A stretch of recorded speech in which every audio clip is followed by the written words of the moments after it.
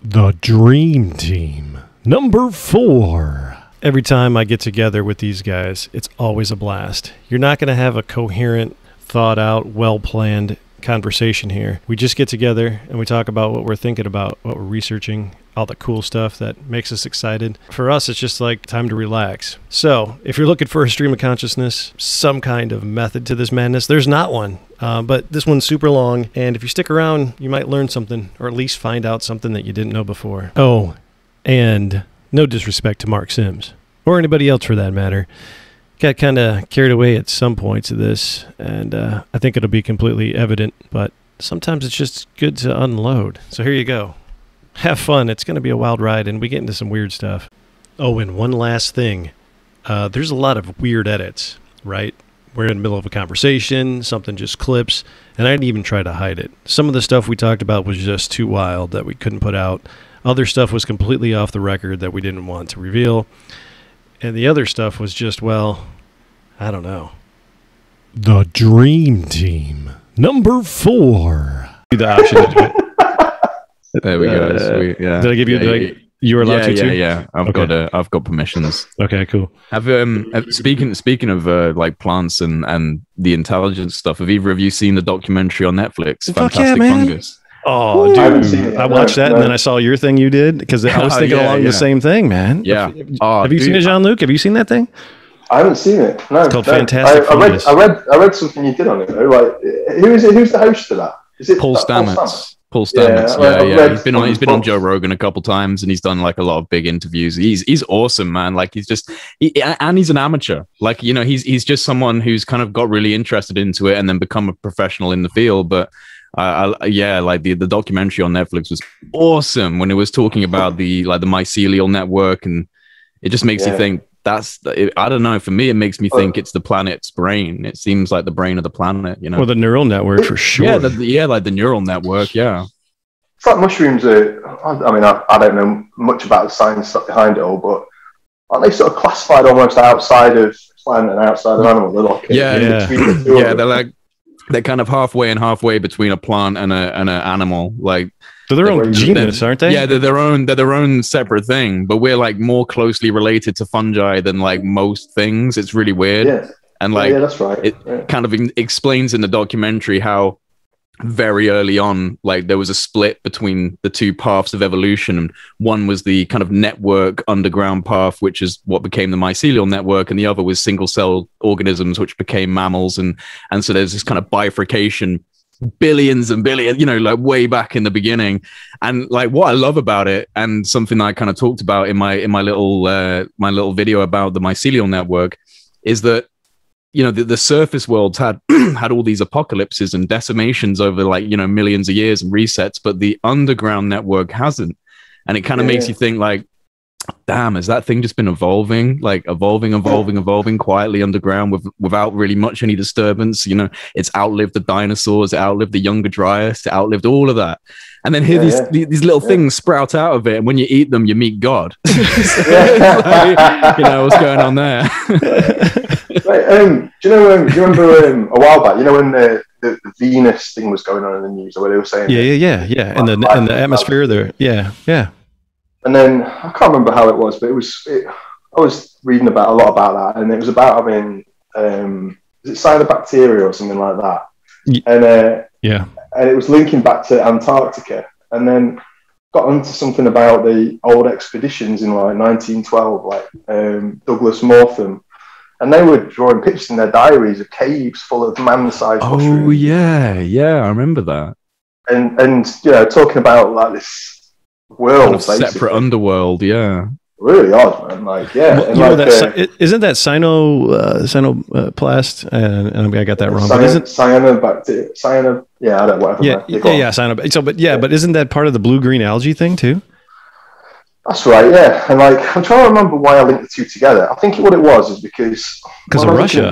It was the Russian thing, right? Yeah, it was a Lake Baikal thing, right? Yeah, there was. But Carl Sagan had said, like back in the 70s, he goes, if we ever wanted to make Venus habitable, the way we'd do it is to inject cyanobacteria into its atmosphere. I don't know why, but that was what I was reading about. And then it linked to the Lake Baikal stuff, which is obviously full of this stuff. Yeah. And then obviously all the crazy stuff, the myths and the legends around Lake Baikal, which fascinate me. So here's something, there's a correlation to that. This is fucking crazy. So like I live next to Lake Erie, right? In the US, it's right here by Ohio, Michigan, New York, Canada. So I don't know, 2010. So like 10 years ago or something like that, maybe 11, 12, there was this cyanobacteria bloom in the lake. And that's where we get all of our fresh water, right? So there's like this, you go out in the middle of the lake and there's this thing that sucks up all the water and then pulls it back in from the lake. And then, they clean it and everybody, that's where we drink. Well, this algae bloom was all around it and it was toxic. And even after they put chlorine and all this other shit in there, it still was really, really toxic. Like I woke up one day and my mom calls me, she's like, don't take a shower, don't brush your teeth. I'm like, what the fuck? And I look out the window and there's like a 5-ton army truck with a dude on the back of it with a gun and like pallets full of water. And I'm like, what the fuck is going on? And like, it was so toxic that if you boiled it, it made it worse. Like usually if you have a boil thing and you like make it, you can drink your water after you boil it, but it was like, don't even put it on you. Like, I was like, well, cool. I just took a shower. I just brushed my teeth and I just like all of this stuff. Right. So it was like this huge thing. They spent like millions of dollars to fix it. And then now NOAA has like a satellite that tracks the bloom every year on the lake to see how much of this bacteria and where it's at, because like, and they were talking about the farmers that they're using all these fertilizers, and from the fertilizers from the runoff is going into the lake, and then it gets really hot like it is now, and then these blooms happen, and then like it could really kill you. Like it literally killed some people. It could kill you. But like, I'm this whole thing. Where I'm going with this is this. I found this guy online, and I've reached out to him a couple times, and to get an interview. But he's got some of the craziest videos of UFOs going into Lake Erie, and coming out. And he was talking about all kinds of stuff about meeting all these people, and he's saying that the Anunnaki have a base under the lake and all this stuff. And I was like, what the fuck? So anyways, I want to talk to this dude just to see what he's saying, because he's got some of the most amazing videos of like lights over the lake. It's no fly zone because there's a nuclear reactor right there by Cleveland. Light in the water. You can see the light in the water disappear, and then vice versa. But I'm thinking, is this the guy that kind of looks like a kind of like aging rock star? Yeah, that's the dude. Yeah. Oh, that guy. Yeah, that guy. Yeah. So like, he looks wild. Yeah, he looks super wild. And he's talking about, like, he was talking to Bigelow, and he was like, yeah, Bigelow knows this. And he's name dropping these other people that are like part of the NSA, and they told him about the Anunnaki base. And I'm like, do they just telling him all this shit? But anyways, sorry, full circle was that like, okay, there's that activity that's documented and all that shit's going on, and that algae, that bacteria is there, right? So Antarctica, same kind of deal. Lake Baikal, same kind of deal. It's like, what is it about this stuff that's special, or bringing UAPs to this whole thing, right? Well, the idea, I don't know. I mean, because that's the thing. It's like maybe there'll be scientist dudes watching this who are just like, oh, these people are idiots. But like the links for me as a non-scientist, seeing it crop up in stuff like newspaper articles from the 70s with Carl Sagan saying it should be used to create what would they call it, terraform environment. And it popped up in something that Brian Ramble, that's who it was, who was posting that stuff about the Antarctic expeditions. Really interesting links. And then obviously the Lake Baikal stuff. Because in Lake Baikal, I can't remember what it's called. Is it graphene or something like that? I can't remember what it is, but they're mining out from under the water this type of ice. And the ice, when you burn it, is full of energy, yeah? Wow. I remember seeing that video you sent me where they're actually burning ice from that lake. The ice starts on fire. Oh shit! Yeah, that's right. It's literally kind of like, it's weird. They're pulling it out of the water, like they're pulling it out from deep into the Lake Baikal, and around the coast, around this coast of the lake, are all of the literally Tibetan Buddhist shrines and the shamans there. Yeah? So again, you go back to the Tibetan stuff. It's wild, yeah. Like because the Russians, obviously, that border. Going across into Siberia and then over into like Mongolia and further into China, Tibet. It really mixes, and so the culture when you go into that part of Russia is very much like that. Yeah. So again, you start to get these beliefs of ancient underwater beings or beings living in the rocks.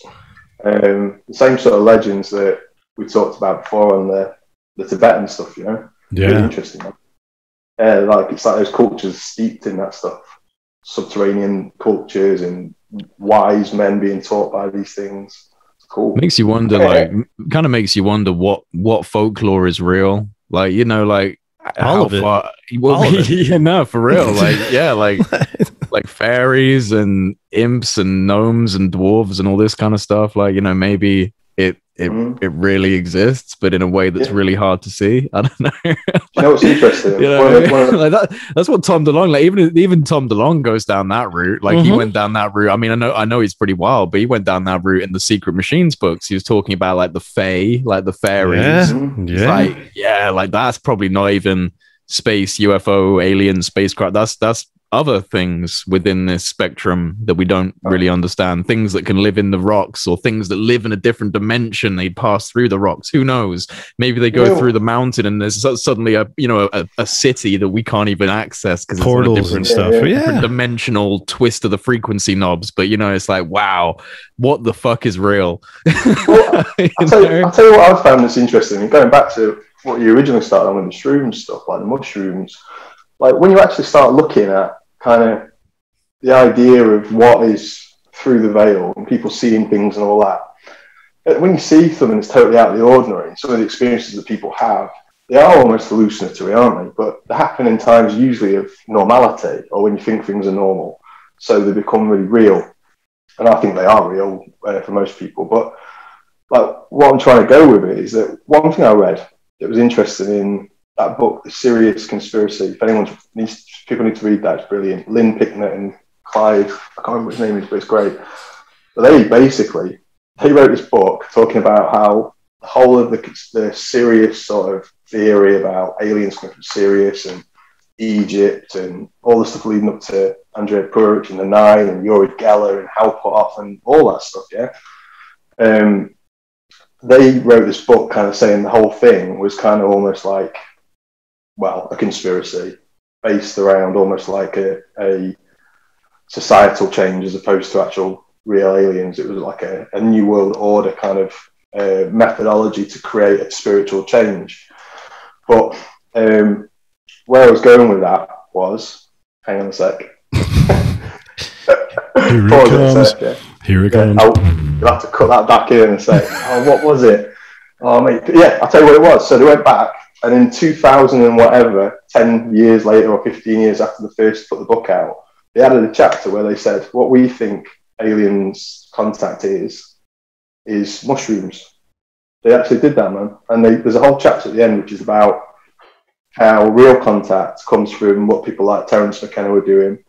They talk about Andrea Purich again in the Nine. There's a lot of mushrooms involved. And stuff, the idea that apparently Uri Geller was part of that too. Rituals, maybe ritual stuff. I don't know. Like the idea that the mushrooms come back into it, talking to ancient Egyptian gods, the Nine. Yeah, if you look into it, that's just permeating it. That's what Terence McKenna, at least he entertained that idea that it could be the UFO phenomenon and other phenomenons could be essentially, and this is what I think Carl Jung saw as the overmind, right? Like the kind of the overarching consciousness of the planet giving us things that stimulate a certain response in humans. And I mean, it's really interesting. Because I love Terence McKenna. I don't think there's any secret to that. Most people know. I find him to be just a brilliant guy, and he has some amazing stories. I mean, one of the things that he said once, which I thought was quite interesting, because he's spoken about the UFO issue quite a few times, in different lectures, and it's something that he obviously had an interest in, and he spoke in conferences alongside Jacques Vallée and other people back in the day. But I remember him saying that he spoke to an entity. I think he was on psilocybin mushrooms. And he said that he spoke to an entity within that mushroom state and asked them, what is the deal with UFOs? What's going on with these UFOs? And I think the response was something like, we have disguised ourselves as an extraterrestrial invasion so as to not alarm you with what's really going on.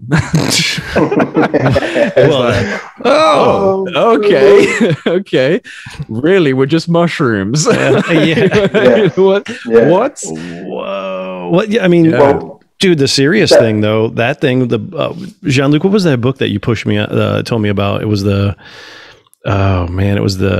last one you did. It had a pyramid on the cover of it. It was Stargate Conspiracy. Stargate Conspiracy. Yeah. So I'll get into that book, and it's talking about, I can't remember the lady who was the channeler that they talked about in there, but basically she was channeling something, and they said that Freemasonry was created on Sirius, the planet Sirius, and then it was brought here. It was developed at Sirius, and it was brought here, and like, you know, as the mystery school in Sirius, but it was brought here to teach man the mysteries and as an initiatory experience for man to, you know, communicate with them, and then it's evolved.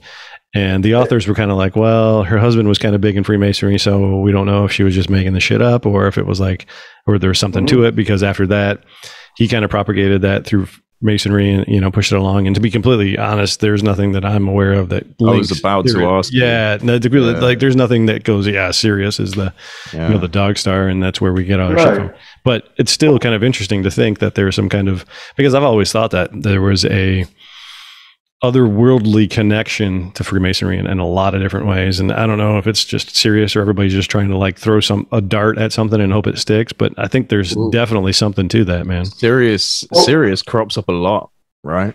Well, yeah, it does. I mean, the guy who sort of introduced it into the mainstream, like, properly was the Robert Temple. Yeah, Temple, that's it, yeah. Back in the 70s, and like, it was a great book. But I mean, for every great book like that, there's a book counteracting it. Like, for example, when I was away glamping. Can you explain for the audience what glamping is? It's like the best chalet I've ever seen in my life. It's like, oh, I'm camping, and there's like a sofa. Yeah, that's what it was like. Camping. It's camping. Like, you had running water, you had electricity, you had... No, I didn't have any of that shit. I didn't have any of that. There's no electricity or anything like that. Oh, there wasn't? Like, they had a butler and everything. No. Yeah, right. Yeah, refrigeration. It was a tent, but it had a wooden base. It had a wooden base. Okay. And then, so that's better, isn't it? So it's kind of like... Do you know what I imagine it's like is when... people go on, in fact it is called a safari lodge, so it's like a safari thing, you know, like safari lodge, like that. That's what it's like. And it's got loads of like rugs and cushions in it. Yeah, there's a sofa. You took me a picture of a fucking couch, man. There was a couch in there. Do you know when you used to see pictures of Omar Gaddafi when he used to go to America or whatever, and he'd take an entire tent and put it in New York City? Is that what you got? You got the Gaddafi template. It's like, all the ones, there was the Gaddafi, and you were like, I like that. I'm gonna go for that. I had the Gaddafi one. I wore a lot of gold that week, white suits. Whatever warlords' tents were available. Is it just the Gaddafi, or are there like various the Bin Laden, the Gaddafi? There was a Genghis Khan tent down the way. It looked pretty rad, but there was a lot of screaming coming out of it, so I bypassed that one. But yeah, anyway. So when I was in this tent, in this safari lodge, I was reading a book by a guy who you've probably seen on Twitter called Jason Colavito. You heard that name? Yes. Oh, isn't he the guy that wrote like a slam piece against Ross Coulthart? He's like the super skeptic, right? He's a super skeptic, yeah, absolutely. But do you know what, though? A lot of the time I don't know anything about these people because I've always come at it from a different side, yeah? Mm-hmm. So like, what that book that I read about was, it was linking together the idea that the whole serious mythos started with H.P. Lovecraft. Right? Who was obviously a very, very smart guy, and he created incredible books, and blah, blah, blah, blah, this entire sort of world and mythos and that he built up. And the way he did that, apparently, in Jason Colavito's book, was other writers at the time who were writing this, because it was pulp fiction that he was writing. Like, he was getting, at the time, it was getting put out in little mini periodicals and digests and all that, yeah? And he'd send other writers like him the names of sort of like beasts or ideas or worlds and say, why don't you just randomly somewhere incorporate that into one of your next stories? So they'd start this like sort of sliding mythos of each other's places, worlds, and creatures. Pretty cool. And it's pretty cool. So like, but anyway, off the back of that, apparently, the idea of this otherworldly connection to Sirius, this is what I'm getting from the book started there, and it sort of lodged itself in people's heads. And from that, you got Robert Temple taking his mission out. And I think it was him that went out to meet the Dogon. Did you feel as a guy that kind of really does specialize in diving deep into this kind of stuff? Did you feel like he gave a compelling argument, like within this book, for the origin of it being? Oh yeah, absolutely. But at the same time, it was neither of the arguments are good enough to sway me. Yeah. Well, I mean, I think Sirius is, and I'm probably wrong, but is it Orion's belt? Is he frozen? Yeah, No. he's back. Oh, he was just like that on my screen. Where did I get to? Orion's belt. Is Sirius Orion's belt? The stars in the sky, is that Orion's belt, like the 3 dots? Is that Sirius? No, I don't think so. No, it's basically, because you got that, because that was the other thing. Another book came out after that, linking Orion's belt to the Pyramid of Giza. Yeah. Oh yeah. Okay. That was Graham Hancock, right? Yeah. Which does line up. Oh, but yeah. They do. I mean, but it's like with the Dogon and stuff like that. So the Dogon. Okay, that's where I was going with. I forgot about the Dogon tribe. That's where the Sirius thing comes, right? The Dogon. Well, that's where Robert Temple went. Linked. And, well, actually, it wasn't him. There was some earlier explorers who went and did the study, but at the time, I can't remember what it was. I only read this book about 2 weeks ago, but I was sort of flipping. I'll be honest with you, Jason Colavito. I was not impressed with his critiques of Ross's book, and my only exposure to this guy has been like as some sort of super debunker for the UFO world. So I'm kind of like, I don't know if I respect his research ethic. He was a believer, apparently. Believer. He was a believer. Yeah. And now he's not. And the reason he said that now he's not is because he did his own research. To be fair, he has. Yeah, he's written quite a lot of books, and these books are now 15 years old, maybe. So he was debunking Robert Temple's Sirius mystery 20 years ago when I was still watching the X-Files, and you know what I'm saying? All right, so he's put in some legwork, he's put in some homework. Exactly. So you got to give some of these people credit, and they do research, and they do they do interview people and blah blah blah. And the way I see it is, every time if I come on one of these videos, or I type anything out, and I've just read Robert Temple's book, followed by a nice healthy dose of Graham Hancock on Audible as I fall asleep, I'm just playing to my own choir. Wake up it's all real, everything, Atlantis, the gods. If that's all I'm going to listen to, if that's all that's going to be put into my mind, that's all that's real, bro. I hear you. So you have to go and listen to Jason Colavito. You have to listen to people. You have to listen to the ones who are smart enough to put a book together that's readable. And actually, do we have to listen to Neil deGrasse Tyson? No. No. I don't know, maybe, but I don't know. I got no idea about that guy. He's out of my sphere. He's not even kind of wanting to get into the nitty gritty. At least Jason Colavito's going, I'm going to research loads about this. Yeah, he's getting his hands dirty. Whereas the other guy's like, I'm not even going to do it because it's all bullshit. Yeah? There's no magic in the world. There's no nothing. It's just space and blah blah blah. Even though that's magical, which is pretty cool. Yeah. But you know what I'm saying. So you have to I don't know, man. I remember a couple of years ago when I first started getting into all this. I remember getting annoyed with people who were like that, and now I'm not. Now I'm like, you know what? I can't be, because I can't be biased because I don't know the answers, and I don't know that every book I pick up is true. So I need to. You got to be ready. True that. Well, yeah, it's definitely I've told you guys this, and it's not a big secret. Like when early on, I got into some Jim Marrs stuff, right? But Jim Marrs was so good at sourcing all of his stuff and referencing all of his sources. Like the back of his book would be like this, and the references would be almost the same thickness, right? If you dig into one of those books. Amazing. So I would spin myself off to be like, okay, what? No way this is real, right? Find this reference. Okay, I'm going to read that entire book. And I'm like, and then reference whatever was in that book and go, all right, I'm going to go over there and look at that, and then just kind of keep going and going. Yeah. Okay. Probably this is like 80% probably true. Like, because, and then you look at around that way. So like I did my due diligence in that and not just believe in at face value, because some of this stuff you could definitely, like you saying, you can definitely you can lean totally to the way that you feel or believe in any of it. And you can pick out one or two pieces that go, yeah, that fits my mold. Yep, that makes sense. Yep, that's going to work for what I believe. But the other stuff you just throw out. And science has been doing that shit for so long that I think now it's getting to the point where it's like, well, maybe we should look at the stuff that we don't understand. Maybe we should put that into the equation and at least look at it, because we don't know what the fuck it is. Well, yeah, like, do you know what's funny, right? Like the serious stuff. Like, when we talked to Ryan and Nick, yeah, like I spoke to Warner, like maybe a couple of days later. Oh yeah.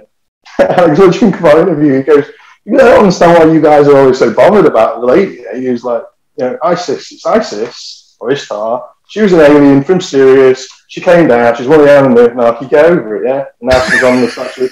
Now she's on the Statue of Liberty, and she's Britannica, and it's like. So yeah, she's like she's basically the goddess. So this is old news, guys. Well, yeah, get over it. Old news, yeah, you hung up on this. Okay, that's Warner's like, get over it, asshole. This is what I'm just trying to just get my head around the fact that, like, all these statues that, I don't know if we talked about it before, but Britannica in this country on the coin is essentially Isis, and Statue of Liberty, and is it Columbia? Is that yours? The goddess Columbia? I don't know, but I do the thing for the Shriners, right? So I drive parades. I drive my car in the parades for the Shriners, and all the money goes for Shrine Hospital for Kids. And I was in a town called, hold on a minute, it'll come to me in a second. It's a small town, Napoleon, believe it or not. The town's called Napoleon. Yeah. Like, why would the heck name it? Anyway, it's a town on the river, pretty far from here. It's, I don't know, about 30 minutes, but it was a big parade, and we drive in the parade. The deal is like, I drive my car, it's a 48 Jeepster, and I drive it, and they give us money, and we take that money and we give it to Shrine Hospital for Children. So it's a 48 Jeepster. It's a rare car. They only made it from 48 to 50, and there's only 14,000 of them ever made. So all of us each own our own car, and we keep it up and stuff like that. And we drive in parades, and we have crazy horns, and it's cool because the kids get to see us. But anyway, so I'm sitting in this thing, and I look up.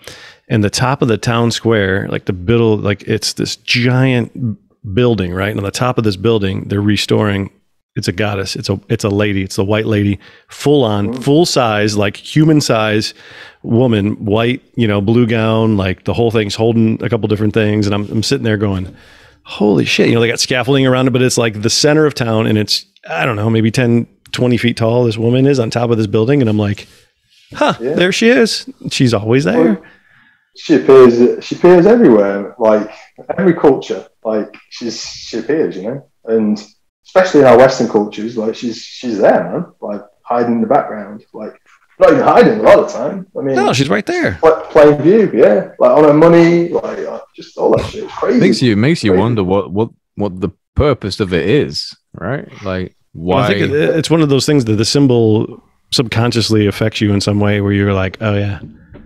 I think it's, I mean, honestly, like, the idea that when we were talking ages ago, but with the Carl Jung stuff, like, he had a patient who presented with visions of a solar goddess, who they basically was like, it's Ishtar, Isis, or Hathor, which way you want to take it, yeah? Right. So that was back in the 30s or something. So he created that and said, there's something in his psyche. He became really interested in that. That's showing us the lady, the woman. So that was even back in Jung.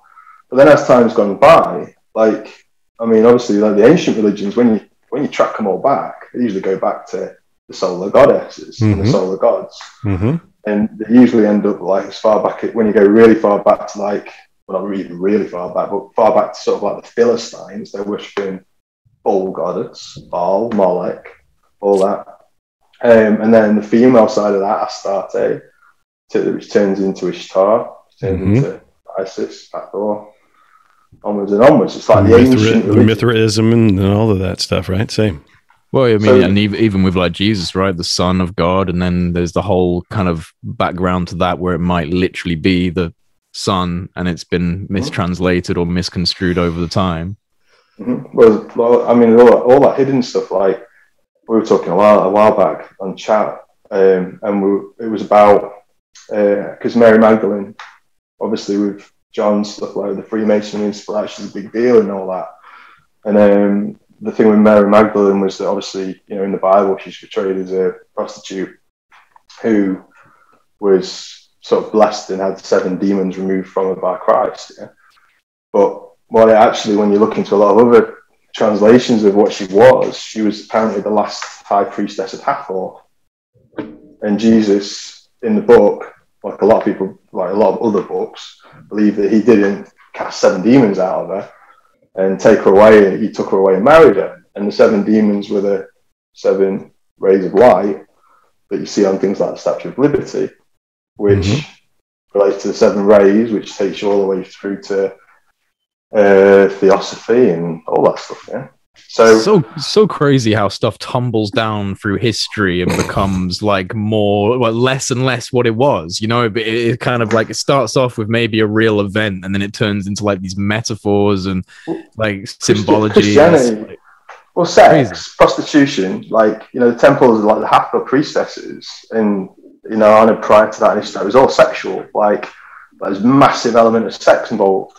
And obviously, when Christianity came along, stamped that shit out. Yeah, the sex element. Well, that kind of goes back potentially to what we were saying before about mushrooms, like, because it was the mushroom cults that mainly had this kind of orgiastic view of how to integrate as a community. So, you know, so much of the kind of paganistic ritual and like orgies and sex, like ritualistic magic using that type of method, so much of it was fueled by psilocybin. Like throughout time, they've got all this evidence of, you know, pots with mushroom heads on and like different things that we knew they used in these ceremonies. So it makes you think that, you know, perhaps at some point the mushroom cults transformed into something else, and then you had like the Christian ethos of stamping out the paganistic, you know, like nature worshippers, and it's a strange turn in history, man.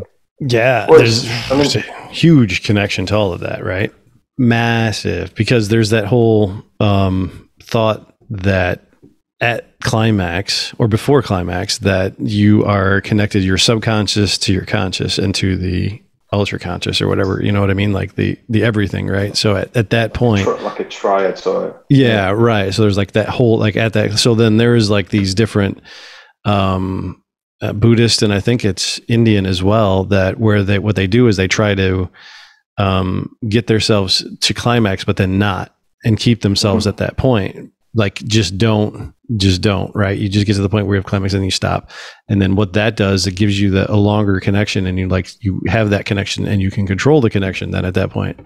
And it sounds this is like the Kama Sutra and stuff like that, right? Well, and this is fucked up, and maybe we should cut this part out, but I'll just go, wait. So I'll do my hands up so we can know where to go. But what some of the shit that I read from the Epstein thing was that he was doing that thing where he would have these girls like massaging him to the point where he was just about to, and he would stop and he would make a phone call or he would make a decision or whatever. And that's what he was doing to some of these elites, where he was like getting them to the point, right? It's harnessing energy. Like, I mean, like, you know, I'm not a Freemason, I'm not a fellow man, none of those things. Like, but from what I've read, like, you know, the idea that not masturbating, not climaxing, not having sexual relations to climax anyway, like, creates energy, like, literally fills you. The idea is like almost like that Brill idea, yeah? Like, you become charged. Well, there's men and women, I guess, but I'm talking about more from men, from what I've read about. So the idea of doing that and utilizing it as an energy, as a force, as part of some sort of ritual energy gathering, and then releasing. Yeah, like, yeah, man. Well, that's been translated into a modern kind of like way of looking at it. This is a strange conversation. Anyone tuning in, like, this is we've taken a turn here, but we might as well carry it on. You know, one of you thought we were going to talk about UFOs and shit. Guess what? We're just talking about jacking it. You know, like. But seriously, you've got the whole NoFap Like, you've heard of NoFap? Like, you know, like they've even got an app for it. And, you know, there's this whole kind of like... You'll have to explain that for the American people. I know what it is, but... like NoFap is like... there's like an app that I've heard of, not that I've ever used it myself.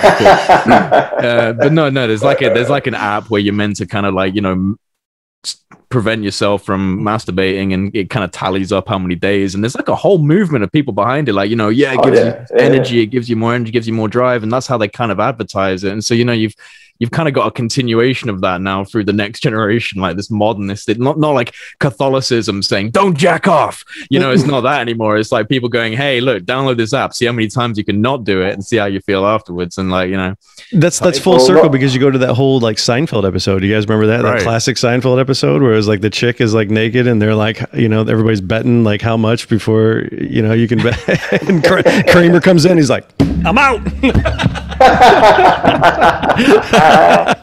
He throws his money on his table. He's like, I'm done. He walks out. Kramer. Oh my God. But it's a real thing. Like, I mean, you guys know more than me. That, like, you know, in terms of ritual magic and the occult, and, you know, the use of sex. The use of sex. I don't know. I just read this stuff. I mean, like, I've read books about sex magic. I'm not gonna lie. There's like something to it, but unless both people are part of it, I mean, like that whole thing with Crowley was like him having sex with men, like because he was gay. I don't know, he was bi or whatever, what he was doing, but like he's passing that whole thing off as like ritual magic, right? And maybe there was something to it. I don't know. To get laid. Yeah, like my brother Robbie went into the whole thing about where he's like this guy. He took this guy out in the middle of the desert, and he's just like, this is a ritual. Drew a circle, and he's just getting this guy, and this guy like never was the same again. Like he disappeared. Oh shit! Yeah, like it just destroyed this man's life, and like supposedly demons were. I have no idea, but I'm sure demons were flying out everywhere. Well, Robbie was like, this guy just wanted to have gay sex and make it cool. And I was like, well, maybe he did. I don't know what's going on. He built an entire religion just to get laid. Yeah, I mean, that kind of tells you the sexual energy, the power of it anyway. You know, regardless of whether or not that was real, the fact that he created an entire religion just to have sex kind of shows you there's power to that stuff, right? Like, you know, absolutely. Well, it's like you look at it, sort of like what spanned from it, and then the lifestyles that came from that. So, like, you know, over to America and the Jack Parsons stuff, just orgy time at his mansion, at his lodge or whatever, and parties and drugs and just getting wild, and I think that's part of the reason that they reckon Hubbard went in as part of the Office of Naval Intelligence. Naval Intelligence. Keep an eye on the guy. Speaking of naval intelligence, I got to talk to you guys about something. I'm going to change this subject a little bit just for a second, because I'm sure everybody's like turned it off now, going, these guys are just talking about sex and jacking off, and everybody switched to YouPorn now, and they're watching something else, and they're not listening to us. But there's like, everybody's getting excited. Jesus Christ. Let me bring it back. Cut it off. Just cut it off. Just turn it off. Turn it back. Yeah. There's this guy that reached out to me, and I've done an interview, and I'm going to do another interview. And this guy reached out to me. He wants to be completely anonymous. I'm going through like severe levels of trying to keep this guy not known, like to the point where we did an entire hour interview. I thought it was recorded. It didn't record because I was using a VPN. I'm using Signal. I'm like doing a bunch of stuff, right? Like a lot of different stuff to try to hide him and me and people. And he's like in a foreign country where doesn't want anybody to know where he's at, because he told me he still has some people that he loves, and he doesn't, you know, but he's end of life. He doesn't have long to live. And he just went, and he told me all this stuff in naval intelligence, and he just spun the story. And I'm like, all right, I don't know if this is true or not. And I don't know if I'm going to talk to this guy, because he's on such medications and stuff that he might not make it the next time I talk to him. Right. So I literally recorded this whole interview with no audio. Like it's just this guy and me. And like, because of everything, the way it worked out, it just didn't work. So, but he was telling me that there's like two sides to the whole coin, that everybody keeps asking, why is the Air Force not in this thing? Why is the Air Force? Why is the Navy pushing all this? And let me back it up a little bit. This guy worked for many years inside the whole black world. He worked for the, you know, special access programs that subcontracted to the government for a lot of different things. Energy, really, really smart guy. I mean, I've talked to this guy, and I know that he's just not reading things online and making this stuff up, because he spun me into different directions. And what he was telling me was there's like two different factions. And the reason, because of naval intelligence, this is why we're talking about this, was that the Navy is aligned with a certain branch of the intelligence world, and the Air Force is aligned with another branch of the intelligence world. And at the same time, they're both doing this. So from what he's telling me is that the Navy and this other branch of the intelligence world wants this stuff to come out. The Air Force and the other branch don't at all, because this is where it gets weird, is that each one of these factions, one of them he calls Aquarius, and the other one he calls something 10. I'll look it up in a minute. It's like something 10. But anyways, these two different things are at war with each other, kind of philosophically, metaphorically, and in actuality kind of are. That this group has aligned themselves with a off-world entity, and this other group has as well. This group doesn't want us to reveal the other, and this one wants the betterment of humanity, and basically it's good versus evil, dark versus light, all that bullshit. So that like kind of the when you talk about three-letter agencies, aren't you, on both sides? Yeah. So each of these three-letter agencies representing the Navy and the Air Force, and each one has got their own extraterrestrial homeboys. Yep. And they one of them, they made a deal. This is where it gets fucking weird. One of them made a deal that in exchange for technology, not only just technology, like, oh, here's this, but hey, here's a scientist guy to tell you how this works, and we'll tell you how to make it, and here's the manual, and this is what it does. Mm-hmm.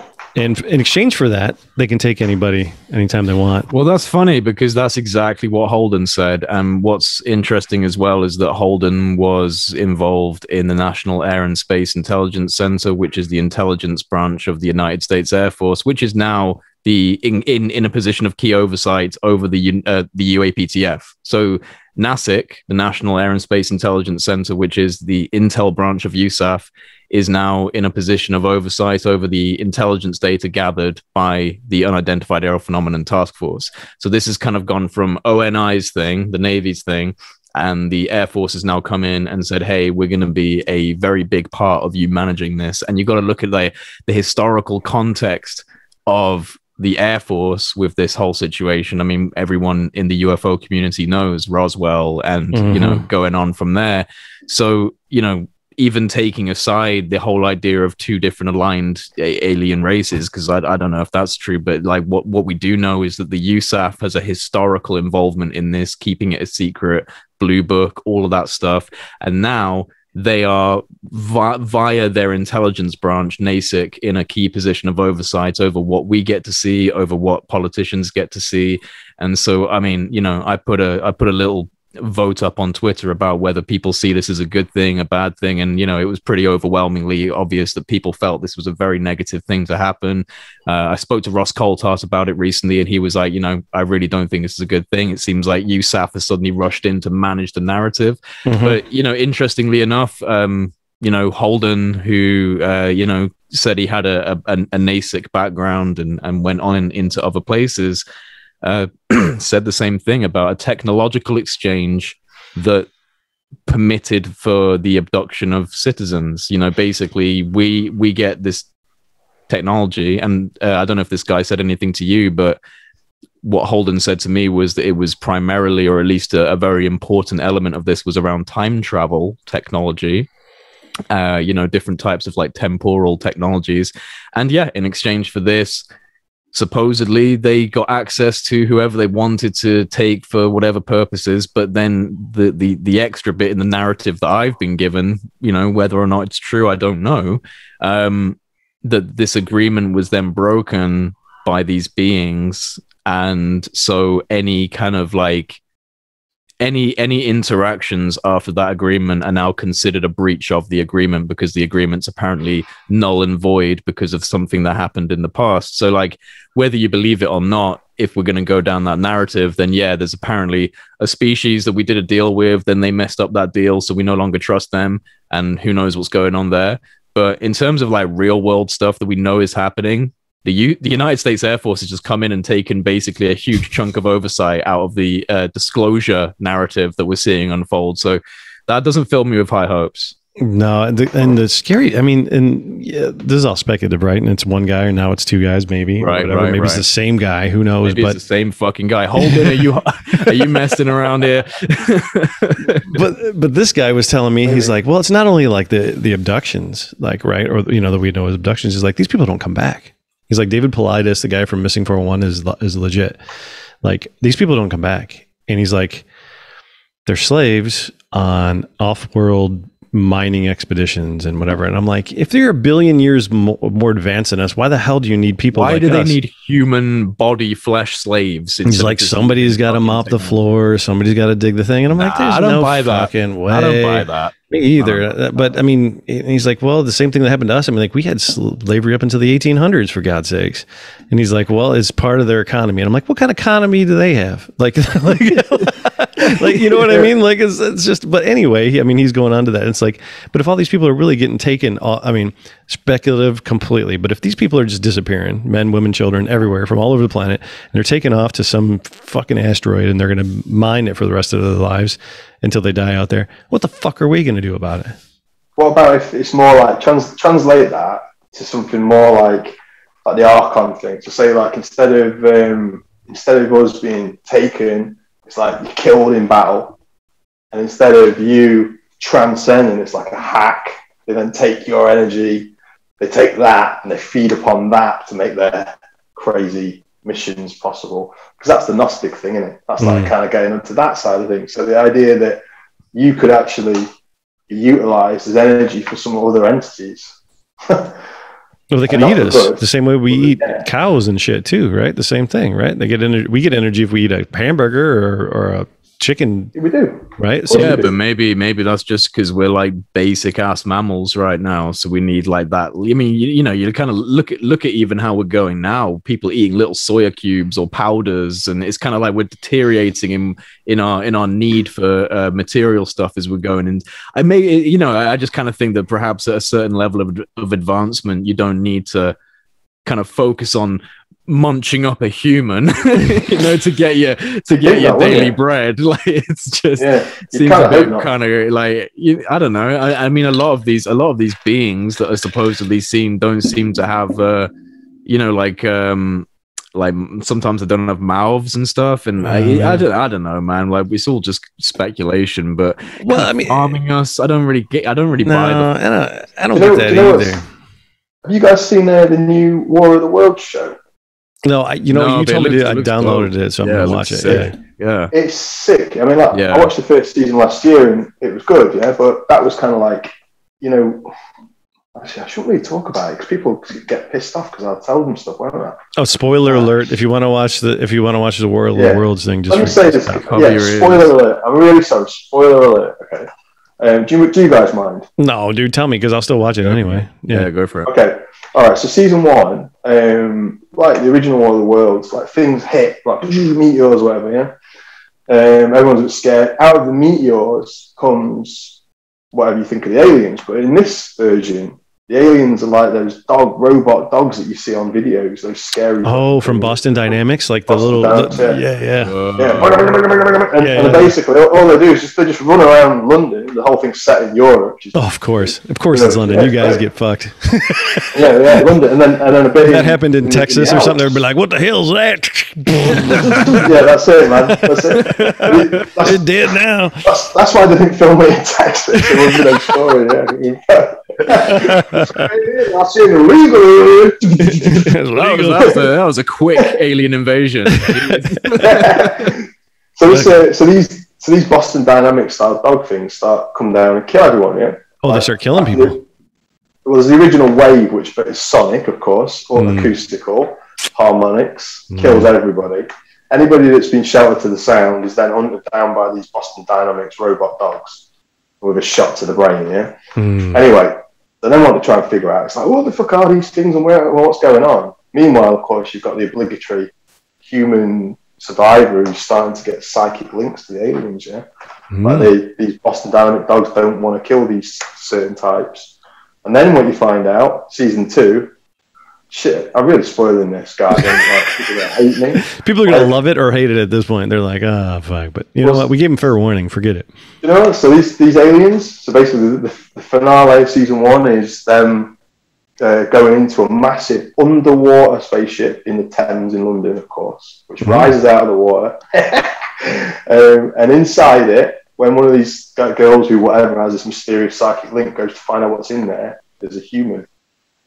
Of course. Humans, so if it goes into season 2, they're not just humans like a bit different to us, they're exactly the fucking same, yeah? But it's just Marco Rubio. So, yeah, just Marco Rubio. Oh, just hiding behind the wheel. just don't look behind the curtain. Pretty much. Fucking Marco Rubio. But so these humans, right? What they then do is they then start a ground battle between humans versus humans. So you've got these humans that come from with like guns, wherever. like actual guns, like or with guns, normal guns. So when they actually like do stuff like the whole idea of the sharing of tech, yeah, like from a guy who's a human from another world. I don't know why not yet because I haven't seen the rest of the show. But giving a notebook of physics to a quantum physicist in Paris or whatever, and saying this is the future. You'll come to this, yeah. And then going into like so basically, it's a human from billions of years or millions of years more advanced than us, giving information to a human on how they can achieve instant space flight and how can all this crazy stuff. So this whole idea of like the alien being nothing like us, and they're getting to time travel, because I'm thinking that's where it's going to go. It's going to go to time travel. they're right under our noses. Yeah, War of the Worlds doesn't have to be an alien, like No, they're fucking humans. You're onto the idea, yeah, this whole idea of the humanoid aliens. What? You know, where do we come from? What are we? That whole idea that we might just be part of that anyway. Yeah, yes, we're all fucking aliens. There you go. We're all fucking aliens. John Warner was like, "There's fucking humans everywhere." Yeah. Well, I don't want to use the new War of the Worlds TV show as my evidence of this, of course. Listen, based off of this fictional series that we know that I figured it out. Yeah? It's very well made and believable. Yeah. Sounds like a lot more of an expansive narrative than the Tom Cruise film, which I loved as a kid. That was a kid. I watched that so much as a kid. Yeah. That was a great movie. Well, this goes back because what got me interested, right, after watching a bit of that was I started to think about some of the shows that I used to like when I was a kid growing up.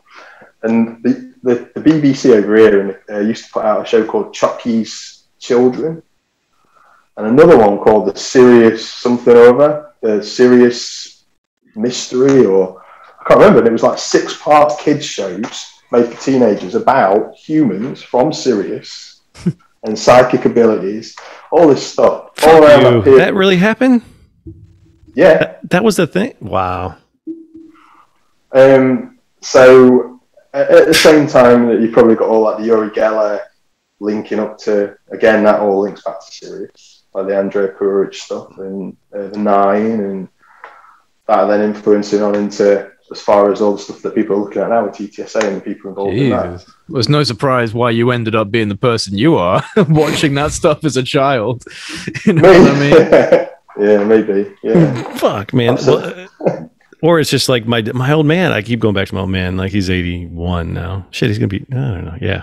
But he's like, yeah, they're just slowly trickling the shit out to everybody. Like just like through movies and TV. It's just like they just put a little bit out there. That's true.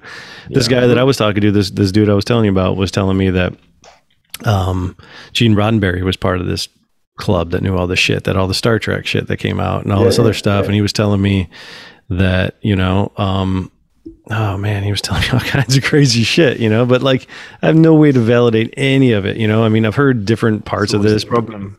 Yeah, it's always the problem. It's like, well, what do you believe? You know, like what? And why do you want to tell fucking me? I get like 1,000 people that follow me on my fucking nobody. Like, what am I gonna do besides, you know, like he just wants to tell everybody before he dies, you know, and he wants to tell everybody how fucked up it is and how. And sadly, without pulling out a fucking laser gun or a grey, to come and sit on his knee and tell the story with him.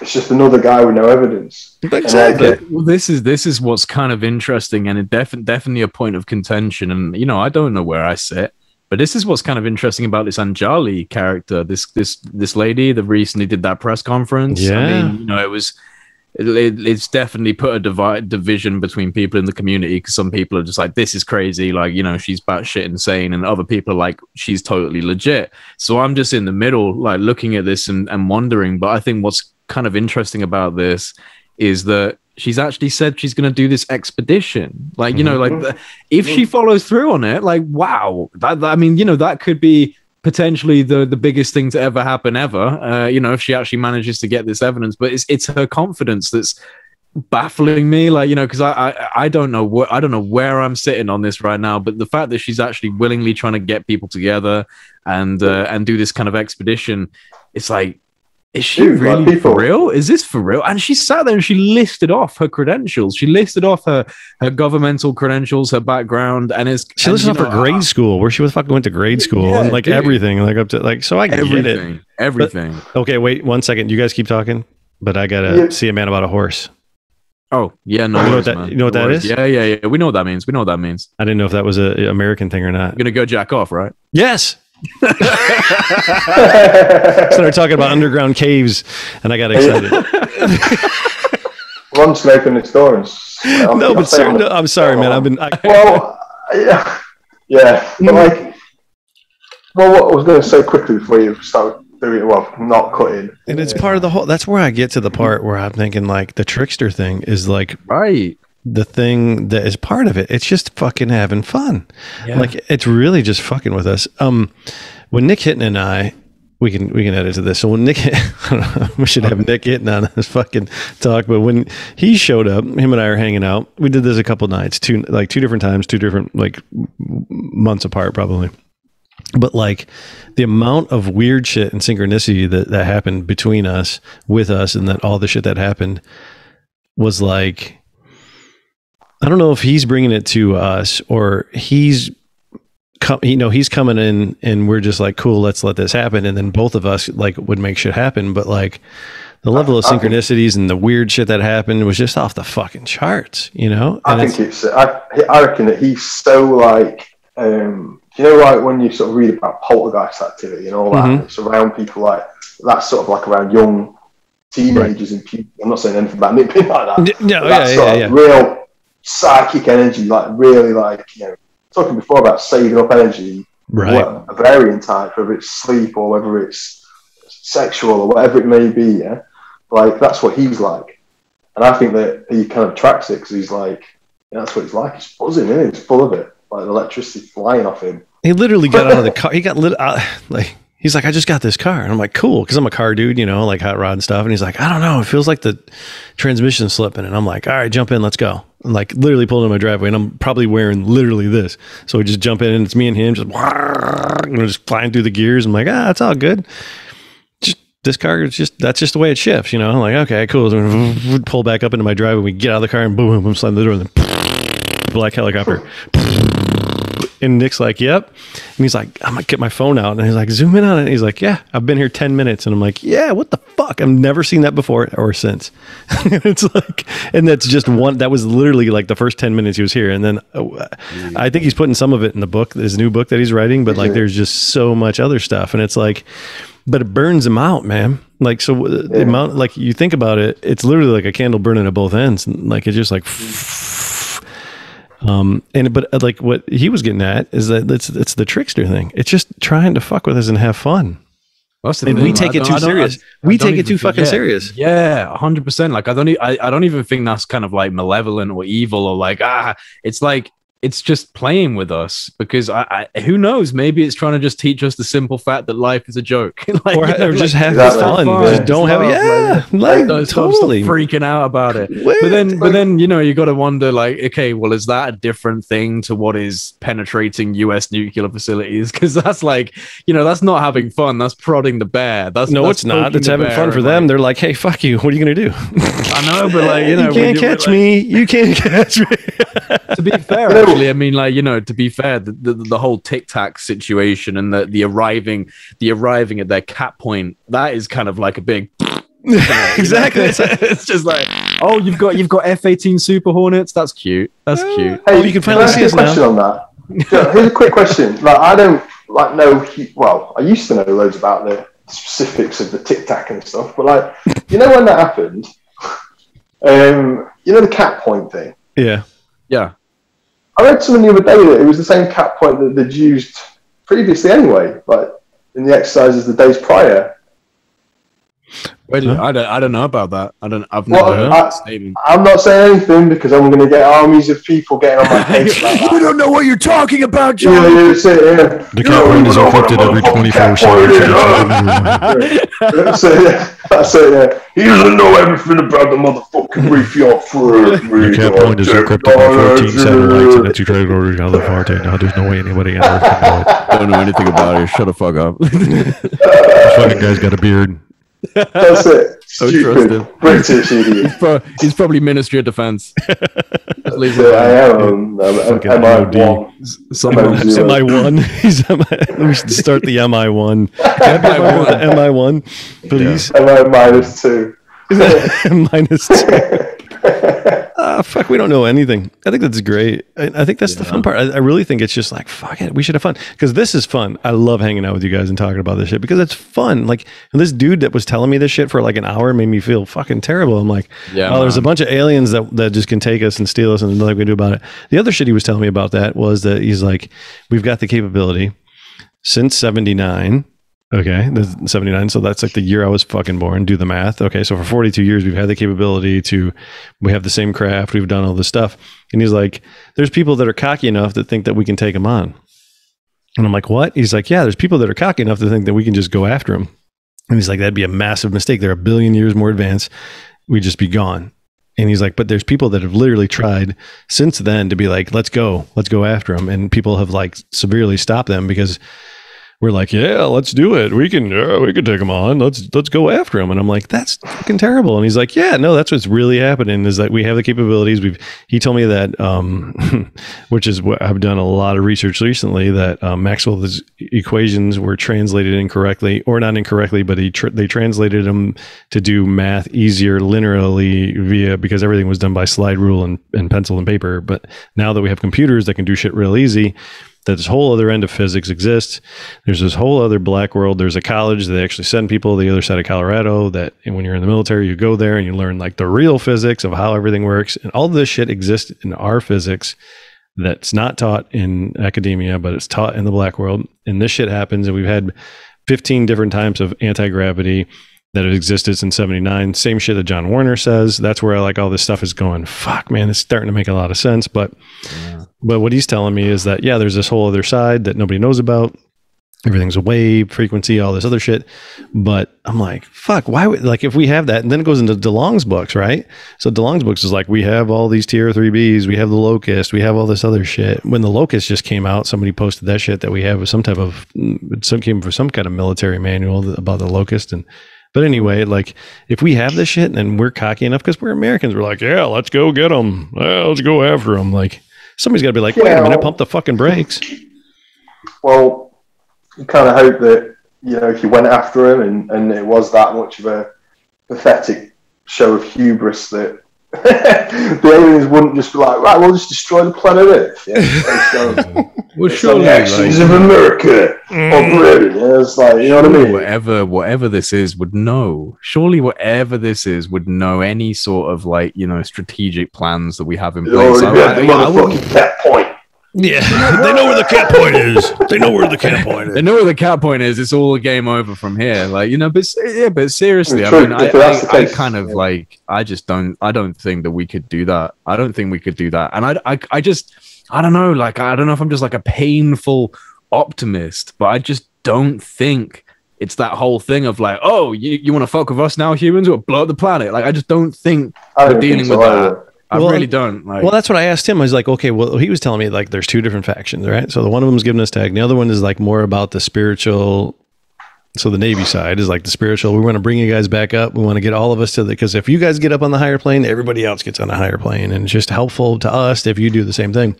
Okay, that kind of makes sense. Cool.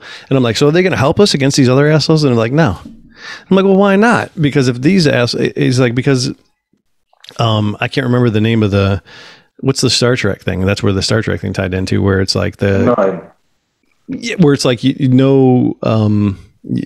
can't interfere. You can't intervene. Oh, right. There's probably people screaming at the screen. Intervention. Non-intervention, but it's like it's a code of something. But I'm looking it up. Okay, but you know what I mean? It's galactic bullshit. Yeah. It's like you can't interfere with anybody's shit, right? Like everything is like, okay, we know these guys are assholes. Like, you know, you guys are probably shitty too, and whatever else, but we can't interfere in any of your. The Prime Directive. That's it. The Prime Directive. Oh yeah. The Prime Directive. Very nice. So we can't fuck with you because of whatever. And I'm like, are you serious? Like, serious? Once again in this conversation, we're basing things off of a TV show. I know. Yeah, but most of ufology is based off.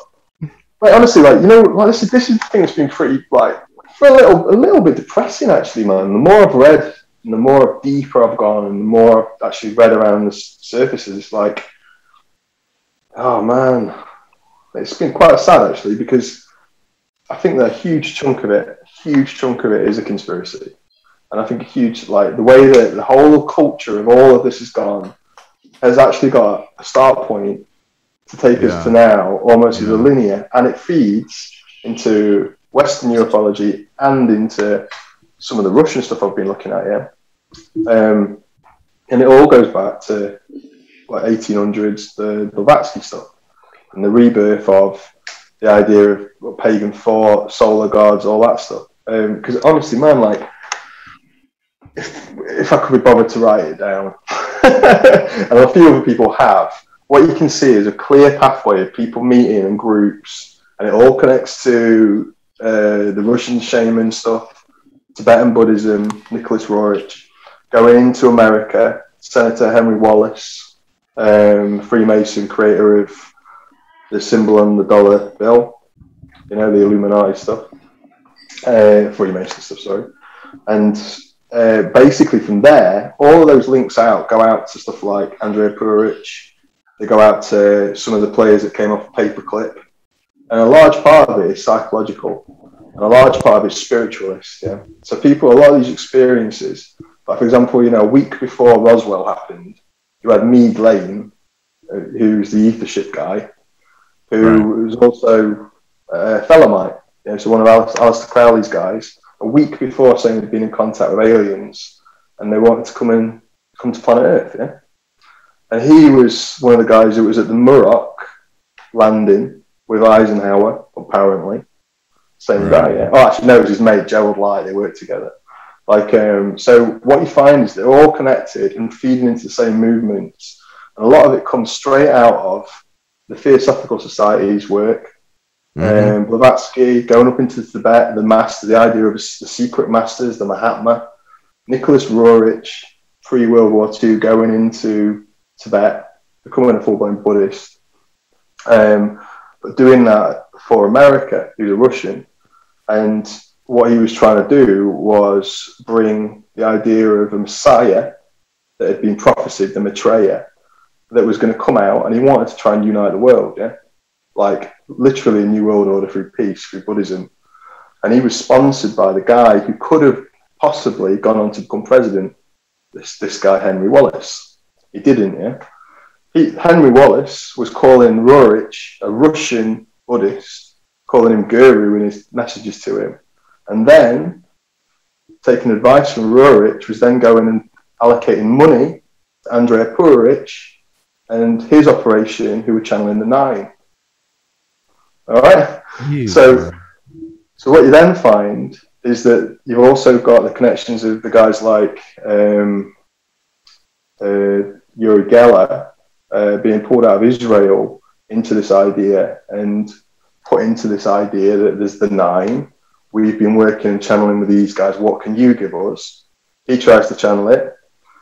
Some people believe with the use of mushrooms, and starts to come out with this supercomputer AI intelligence, which lives up in the sky, up in the stars, orbiting Earth. Can't remember what it's called. John, do you know? It's called like Spectre or something, yeah? I think John might be off somewhere right now. But yo. There he is. Yo. Sorry. So yeah, you guys there? Yeah, we're good. Yeah. We're good. All right. Sorry about that. I got like kids rushing me.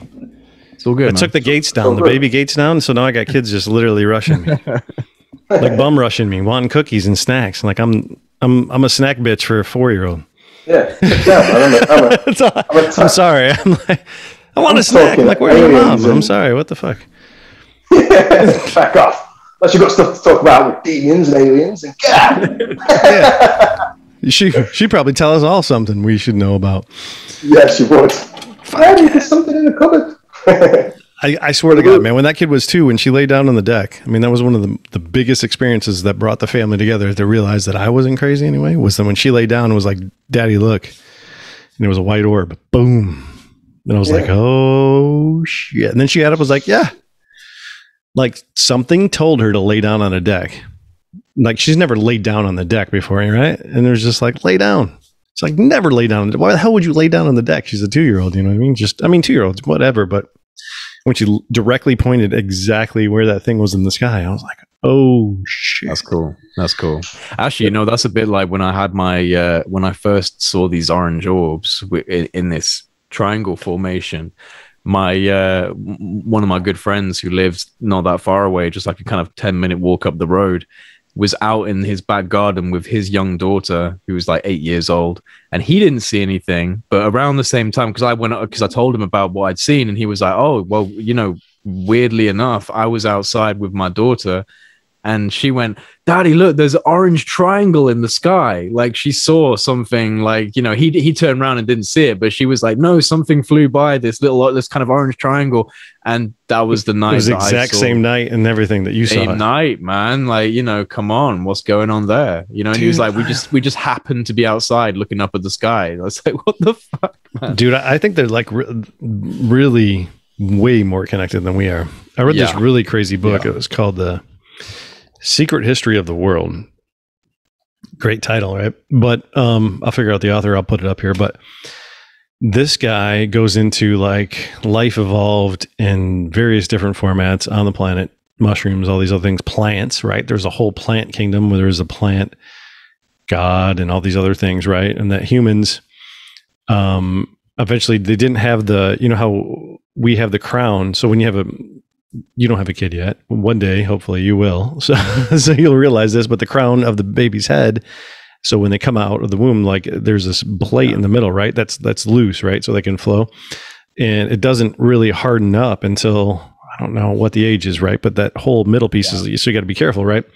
But his theory in this whole book is that middle piece is what directs us. It's like a connection. It's like almost a physical, metaphysical, psychological connection to the one, to the everything, that some ants, insects, bees, other things like that have more of that hive mentality where they're connected to everything and everything's connected to it. And then humans, as we evolved or got away from the one, sealed that part up on our brain, like right. So and then once that happens, we lost our connection to the, everything, right? So I think that's kind of interesting. So I think like when kids are young, that thing is looser. Yeah, I think that, from all of the past life testimonies and the weird things that kids come out with, like I love some of the testimonies you have on the internet from parents who have said like,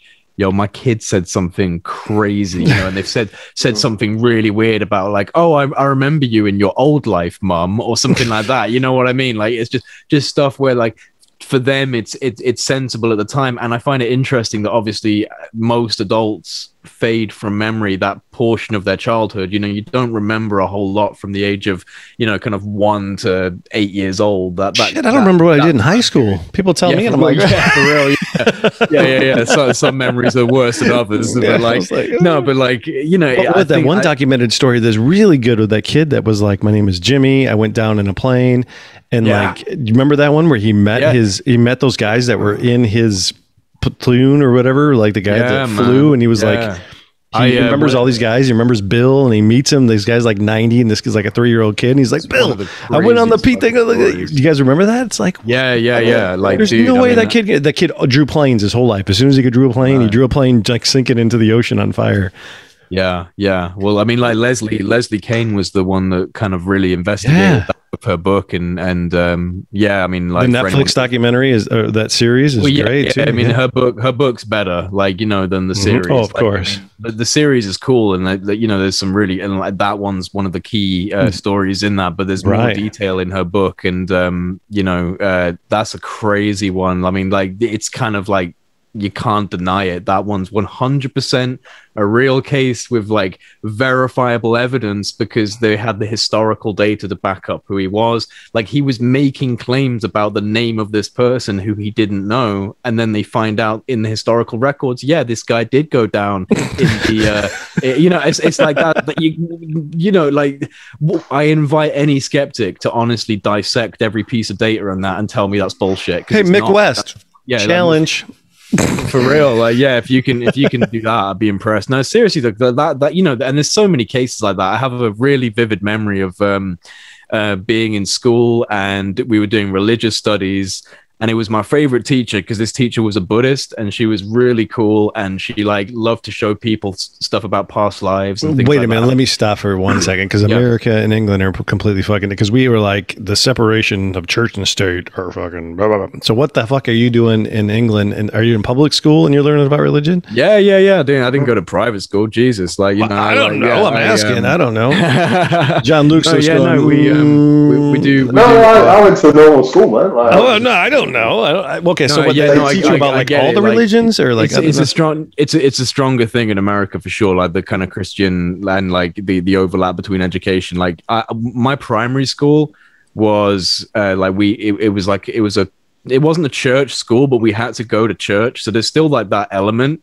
But when we went into high school, like secondary school, it wasn't as we learned about different cultures, like at least through this RE teacher, like through this teacher. So like the Church of England, is that what it is? Yeah. The Church of England has like different schools underneath its influence. I'm sorry, I'm an idiot. I don't know anything about it. I just want to learn. No, for sure. But like, like we had this teacher who was a Buddhist, and she showed us like this documentary, and it was in India. And like, I think that because in India, so much of their religious culture believes in reincarnation, it kind of makes me think that perhaps the kind of like past life memory film is stronger in that culture, because they believe in it and they entertain it. So you get all these children being born who believe they've had past lives. And there was this one. Is that the one with like the bullet wound, or like it's like they've been hit by a bus or something. They were like, in their past life, they were a young boy, but they lived in a family that like sold incense. Like, they made incense and they sold it in this big market, and he wouldn't shut up about it with his new parents, like, you know, about my other family, they sold incense. And he had this birthmark on his chest, a really wide birthmark. And eventually they tracked down the parents. They went to the house. The kid described everything about his previous life. The child that had died had been hit. The trauma point was exactly where the birthmark was on this kid. And he went into his old room. He went into his old room. He lifted up a floorboard and found the stash of sweets that the kid used to put underneath his floorboard. Like, come on, like, wild. You know what I mean? That's crazy. Like you say, it's like, you know, maybe they accept it more, because I mean, their whole structure, they have teams of people going out of like Nepal and stuff, trying to find the next lamas, the next Dalai Lama. Yeah. But I mean, there's stories of kids in Spain getting approached, you know, like Spanish kids, and not even like, you know, Tibetan Spanish kids or whatever. Like a Spanish kid. There's Tibetan Spanish kids? That just blew my fucking mind. Well, you might have a Tibetan Spanish kid. I'm like, hey, ¿dónde está el baño? But it's like the idea that like they then would go to Spain and present this Spanish boy who's brought up by Spanish parents in a Spanish school, and say, here's 5 sets of prayer beads, here's 5 walking sticks, here's 5 whatevers, and then he'd pick the ones that are the right ones. These were mine. And then it's like, we want to take your child to Nepal or India, wherever it's going to be, or Tibet, and we're going to train him to become a lama. It's like, fuck. So some parents are just like, no way. Yeah, like, get out of my house. Fuck off. But then there's kids, like, you read about 7-year-old boys getting taken away, and they become lamas, the reincarnation of lamas, and trained that way. And it's wild, man. Like, so they believe that to such a level, and that culture does actually permeate our society too. The fact that parents are approached by lamas or Buddhist monks and asked, can we take your child away because he's special? Weird shit, man. Like, exciting, man. Would you do if someone came to your house? Like, what would you honestly do, like, as parents, if someone came to your house and was like, you talking about America? You know what I'm talking about? Hey, man, look at you ain't taking shit. I'm sure that wouldn't go down too well. I can't, like, yeah. Let's. I got about 1,800 bullets that said you ain't gonna take nothing. Well, but that's just the American attitude. But no, literally, it's like, well, I don't know. Like, this is the thing, isn't it? Because, like, you know, in the way the culture is now, like, the idea of a spiritual revolution happening, like, is pretty far-fetched because of what you're saying. So somebody comes along and says, your son or daughter could be the product of a reincarnation based on our beliefs, and they're a really important person. And as they grow, they'll manifest destiny in that way, yeah? Like, you know, it's incredible. But to do that, they need to come and learn the ways and remember what they were part of to keep that going. So to them, it's like a beautiful thing. Whereas to us, it's like, no fucking way. So yeah, like, you're just snatching my child. You're taking my child, yeah. But in terms of, and that's a cultural bent, isn't it? Like, no one's going to take my kid either to become the next Dalai Lama. That's not, even though I'm kind of culturally biased that way. Well, you know what's interesting, and, like, you know, because I can't help myself, I've got to bring Terence McKenna in as many times as I possibly can in a conversation.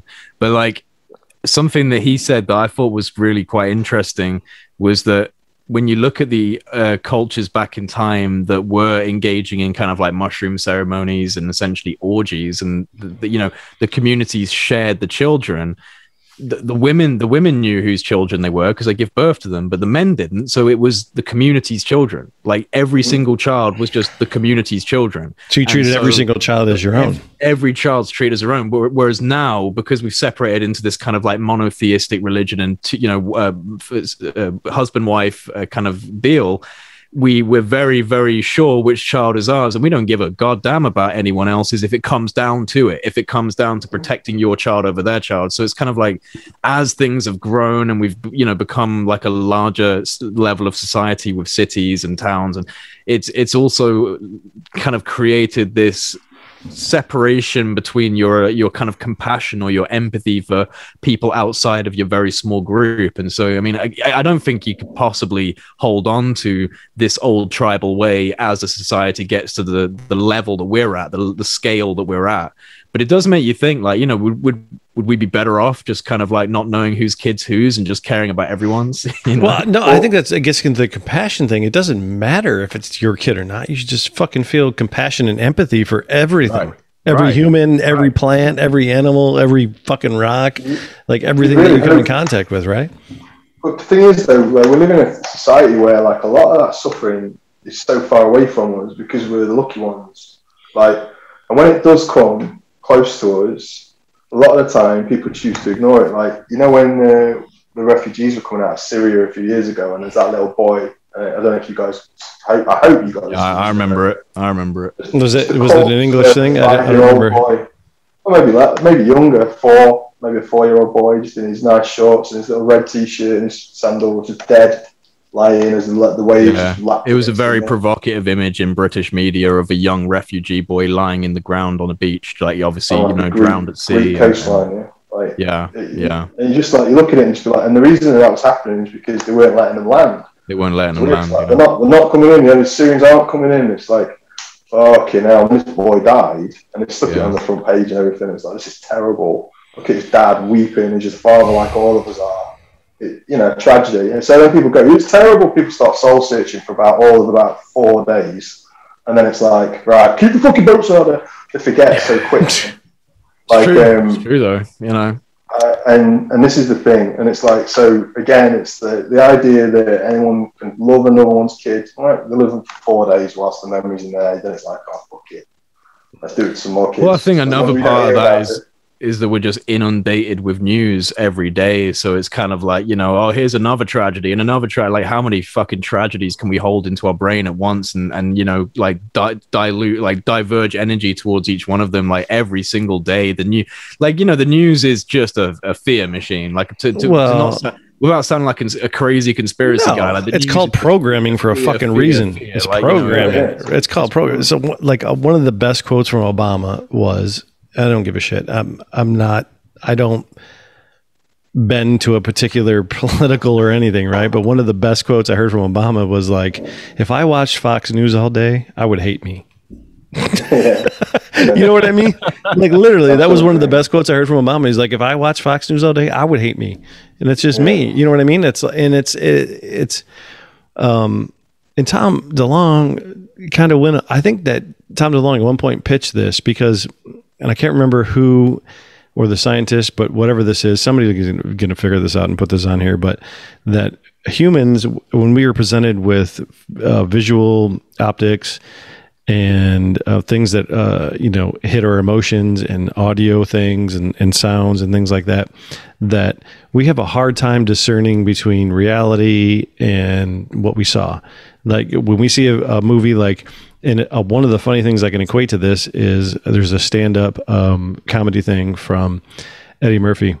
And it's on a record I have somewhere, but he's never done this live that I know of, but it's a record. It's Eddie Murphy record. Because, we all used to DJ, right? So I had Eddie Murphy records that I would just go, and I would throw in Eddie Murphy, like funny stuff, right?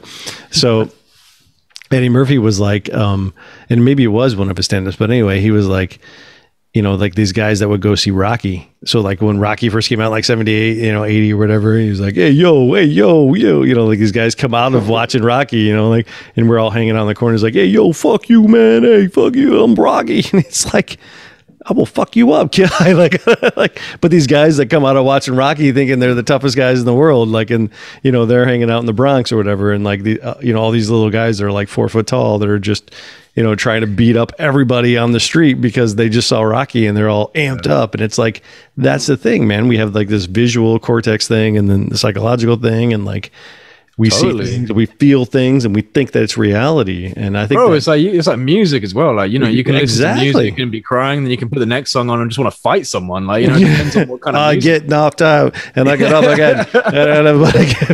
That's the one for America. It's like, I'll get knocked out and I'll get up again. So I just want to get totally drunk. True though. Like, and films as well, like shit, like certain films like come out of it and like there's like a part of it where I'm taking it with me, like I'm taking the attitude of the film or whatever I took from that film.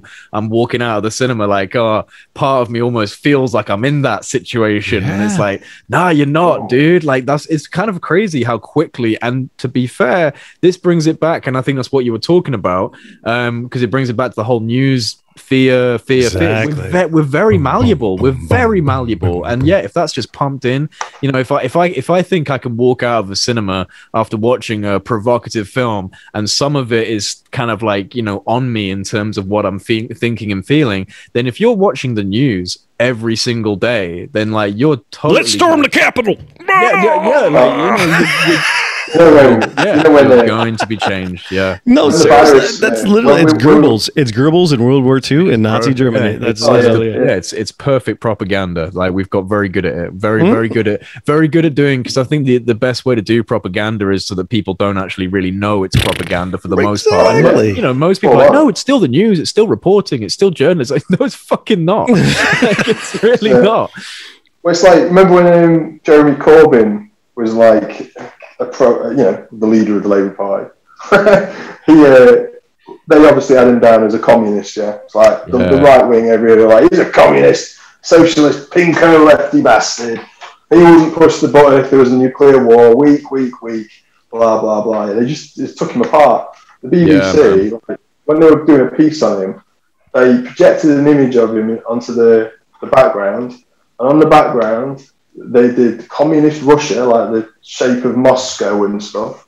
and he had like a little hat on. He wears like a little cap anyway, but they extended the height of it to make him look like a Russian, a little Marxist Russian. Yeah. Wow. And people picked up on it. Like there was all people writing in going like, you photoshopped his hat to make it look more communist. Yeah.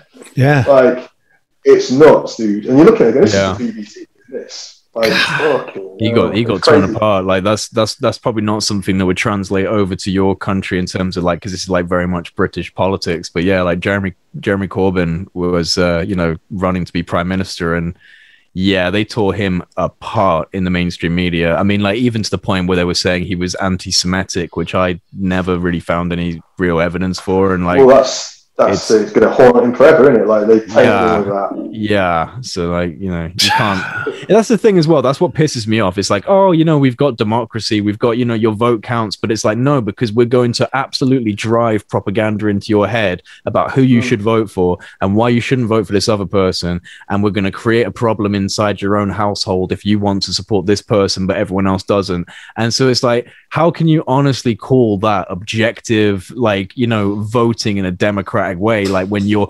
literally putting everything on this one person? Like it's kind of insane. And like it's so transparent when you look at it for a few seconds and go, oh shit, yeah, we don't really have a choice at all. You know what I mean? Well, no, that's it. And I think that a lot of the time when people realize that, that's when they have their dark night of the soul, if they're smart enough to actually process it. When they realize that all the things they thought they had free will about, they don't, like in terms of a democracy, because it does mean fuck all. It's like, most of the things my government do, I haven't voted for any of this shit.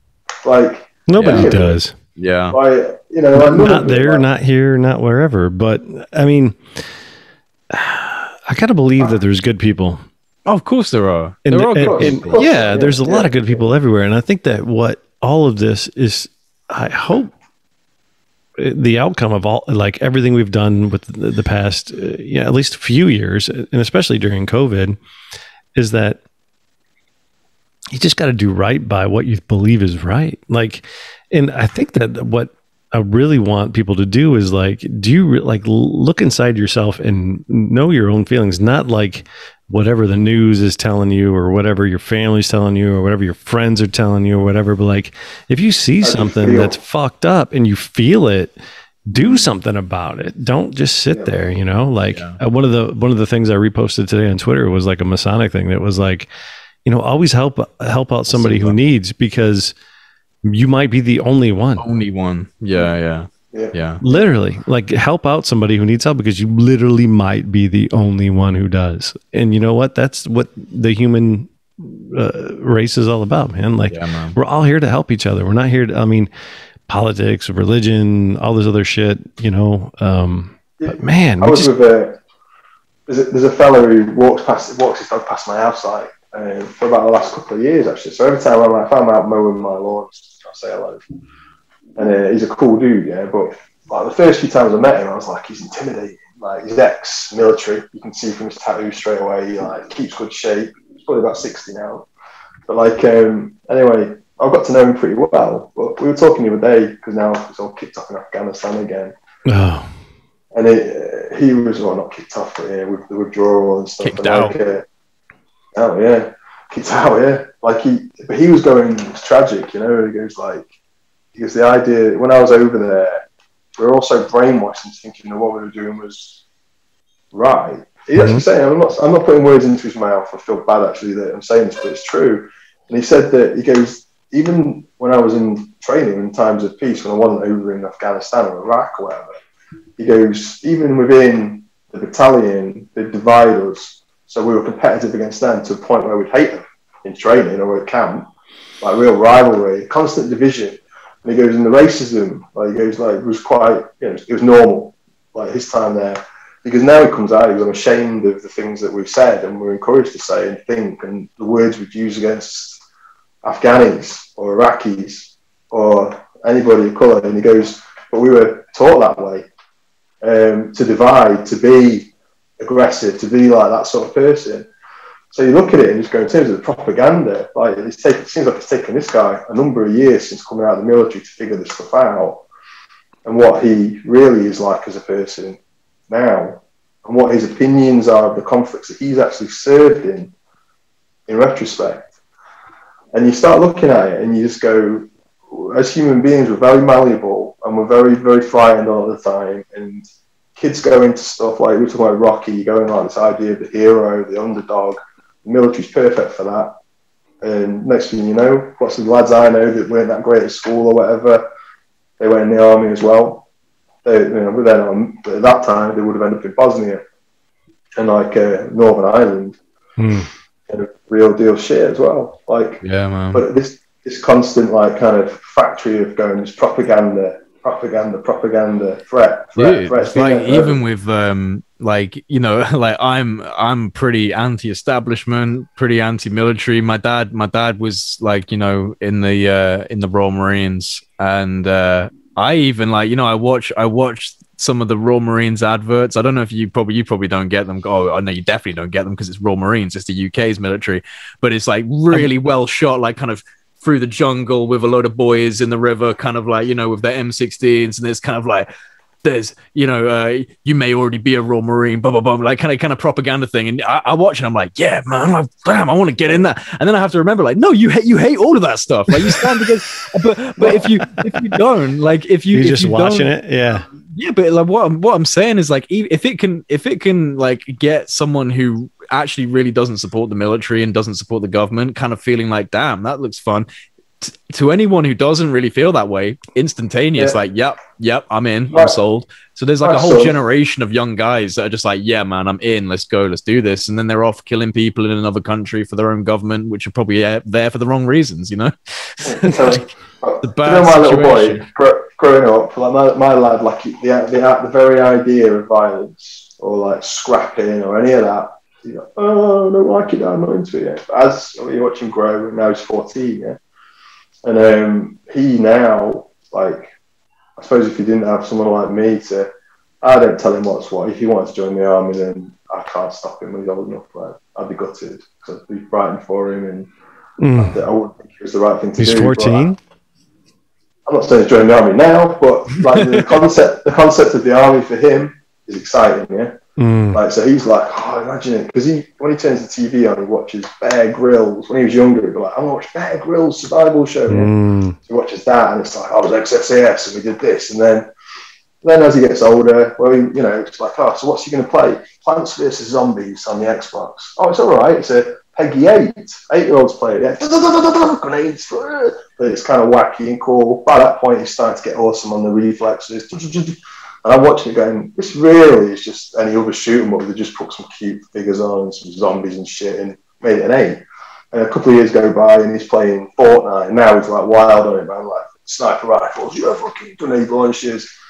Then, you know, you find out he's playing a bit of PUBG, so the realistic factor, Call of Duty, all that stuff. And I like gaming too, man. But to a young mind, that shit, it permeates, man. And like, and it's true. Like, that, and in terms of like the modern military stuff, like, you know, everyone knows the US military have sponsored video games, like, and encouraged kids to get into it.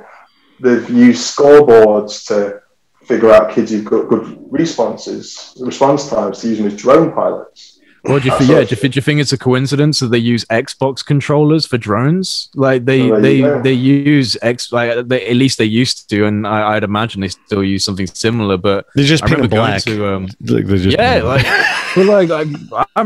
was at a military show and they had this massive drone in a tent and they were showing how they use it, and they had an Xbox controller, and it's like, yeah, that's what they use. They sit back with an Xbox controller. So it's like it's full circle. What's the show with Matthew Broderick where he was games. Yeah, it's the same fucking thing. Same thing.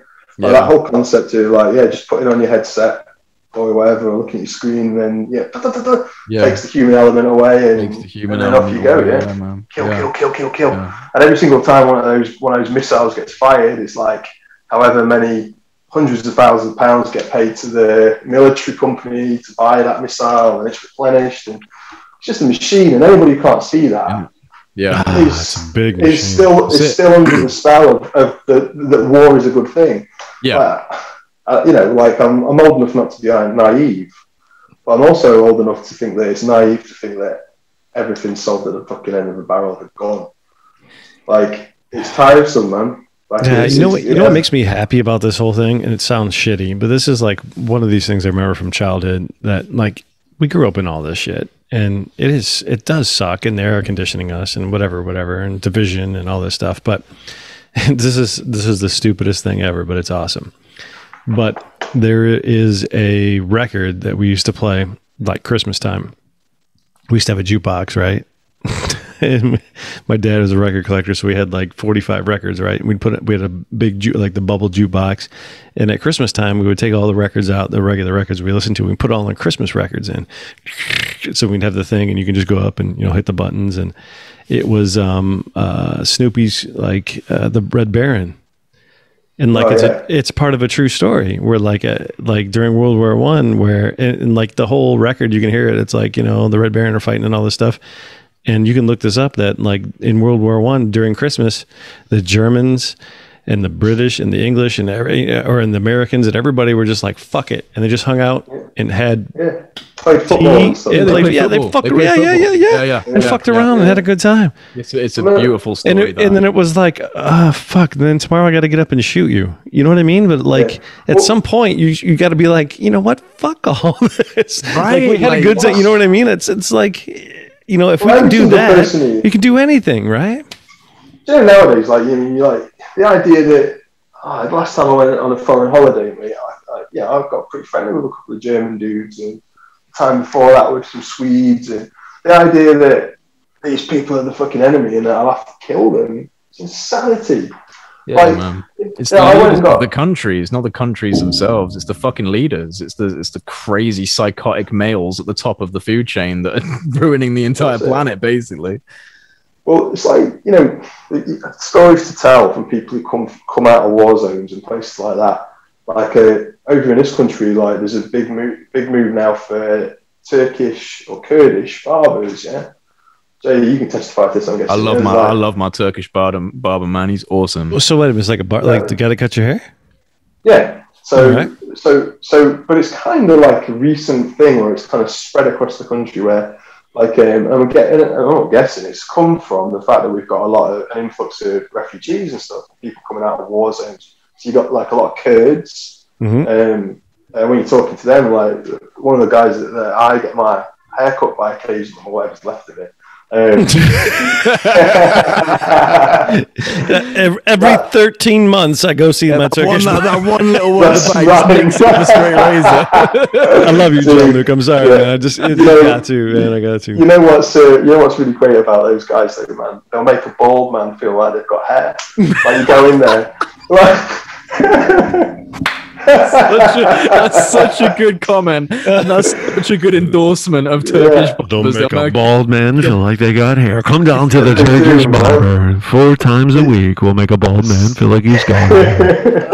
I have seriously today, he's this guy's Kurdish, and he's lovely. He's lovely, but if you actually get past the sort of the chit chat, and sort of tell me about. Where you're from and what you're doing. So, I'm from here, and before I came over here, I'm to fight in a war, and I came here because I didn't want to fight in the war and agree with it, and it's awful. That's the bare reality of it. Yeah. So they're kind of making me feel special, and they've got all these stories to tell. I can't imagine, I can't imagine, and these are the ones that are getting kept out in boats a lot of times so they can drown in the sea, along with their children. It's an obscenity, and they're exactly the same as us. Yeah. You've got ideologies and stuff, but we're all the same. If you can look at the ideologies coming out of our countries, it's wank. We're fucking awful. Not us, but what we represent is fucked. No, just like Obama said, right? If I watch Fox News, I'd hate us too. Exactly. Yeah, hate me too. It's like all the propaganda. I literally thought this the other day, and my wife and I were talking about Iran, and I'm like, you know what? Those people in Iran probably are fucking cool. They're probably just cool, and they're just like us, and they just want to hang out, and they want to be cool. But the people that are running the show are assholes, and they just don't want to play, or you know what I mean? There's all this there's this theater that we don't understand that's going on about them. Yeah. But they're really probably fucking cool people, and they're just, you know what I mean? Like I think that's how it is. And I think that all of us in a global scale are getting to the point where we're like, you know what? Fuck everything. Like we can communicate as humans to each other. And I was telling my wife this, and this is kind of fucked up, but I mean, it's true. But like the Freemasons, we've had our hands in a lot of different revolutions, right? So the French, the American, just keep going on and on and on, right? So eventually there's a bunch of people that get together and they're like, you know what, fuck this. This is bullshit, and we care about people. We care about the rights of everybody. We want everybody to be free. We want everybody to do whatever. So what are we going to do? We've made oaths to each other that we can't, do these things. So what are we going to do? We're going to do whatever we can to make this right. So then the French Revolution happens, the American Revolution happens. And my thought to her last night was, what if there's a thing that's happening right now with the UFO thing, the phenomenon? What if there's a thing where all these Freemasons are getting together and going, you know what? This is fucked up. There's something that has to be done about this. Let's do it. And what if that's really what's going on now in some parts, right? DeLong, I know is a Freemason. All these other guys, I don't know. But what if these guys are, and they're part of this network all over the planet, and they're just Freemasons? But what if people are going to them like me or like, whoever, and going, this is fucked up. We need to change it. Let's do it. And they're going, okay. So what if we're experiencing right now something like the French Revolution, something like the American Revolution, but what if it's more of a global scale? What if it's more of a... I agree. And the reason I agree is it's slightly different. I was kind of touching on this with Jay earlier. Like, if you want to create what we were talking about just before, right, with peace and not wanting to kill your fellow man, for fuck's sake. I've got no interest in killing Syrians. I've got no interest in killing kids. I'm not interested in that. I'd like to get to know them and understand them. You know what I mean? And vice versa. Right. Oh, yeah. Yeah? Yeah. Unless somebody's kicking my door with a gun, man, like, I'm not going to hurt anyone. Right. So anyway, what I'm trying to say is, so you got these things going off like that, and a lot of it is manufactured, like the UFO stuff. Mm-hmm. Maybe, here's a theory, it's manufactured, and there's been a very, very, very long game, a Masonic long game, to bring about a better world. A world where we don't want to kill our better man, the other man. Because like, what causes wars most of the time? Well, what's the excuse a lot of the time outside of the big money stuff? Like usually religion. So religion divides. We go in, we fight it, we create baddies, we create this and that. So in the meantime, there's this big machine going. Maybe the conspiracy is to unite, and it's like the whole blue beam thing. How do you bring people together? You create a bigger threat.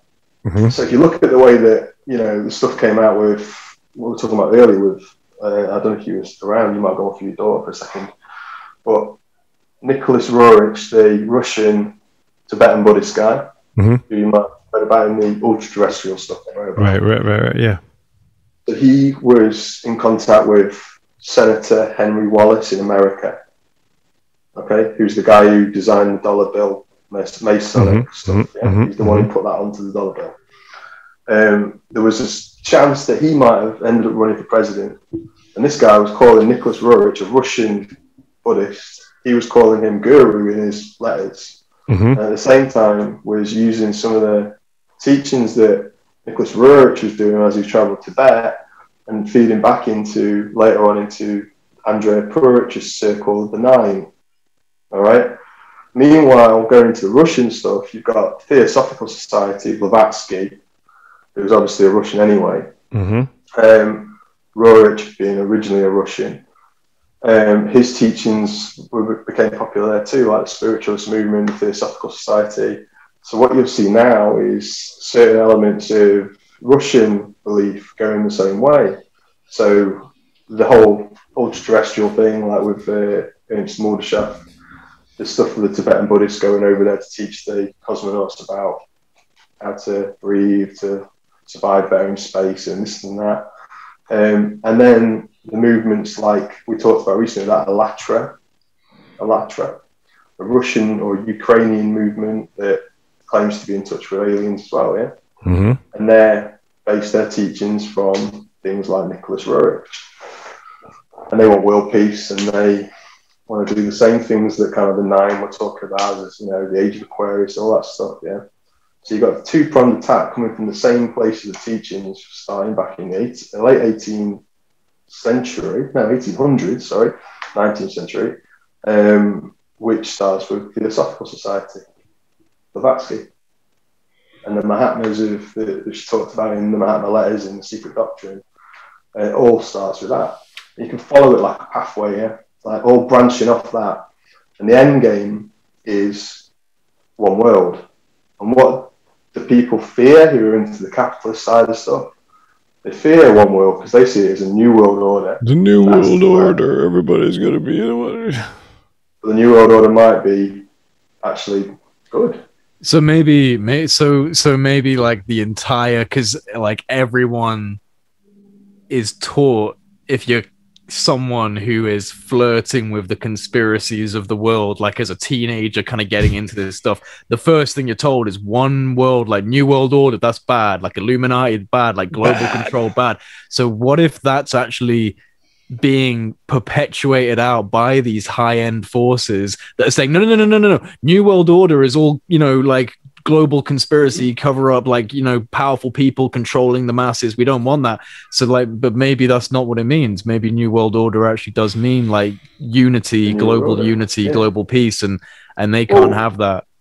The terminology like for that stuff, like coming out off the back of World War II, I mean, people were talking about that, no problem. Yeah, we need a new world order, like, you know. Yeah, NATO was established. All these things is like, we need countries to deal with other countries. We're all going to get together and like, you know what? We're going to get together before we start throwing bombs at each other. Let's talk about it. Let's get together and talk about it, you know? Senator Henry Wallace, look him up, like, if you're listening to this.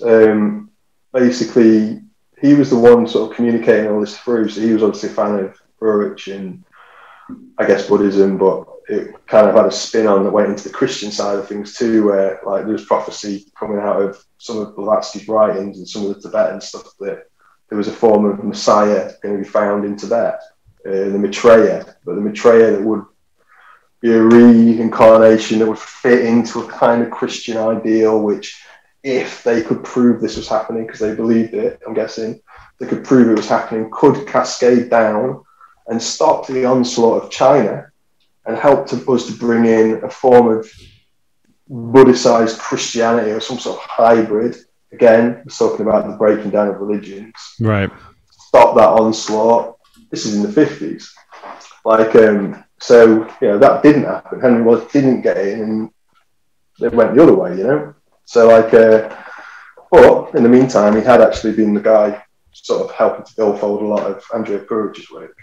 So Andrea Puric is like in the mix of everything. Like, so once you put me onto him, and I've known about him before, but I started looking at this dude, he's like this guy. Everything. He's playing the game, dude. The fact that he's got like first-hand stories from the assistants of Tesla and stuff, like, he's like, when you actually hear the guy being interviewed, God, he knew everything. Like, casually just spinning off all this about Tesla having discovered free energy and blah blah blah. So he was like was he there with Tesla, or was he like secondhand? No, secondhand, because I mean, but he's in that sort of world where like.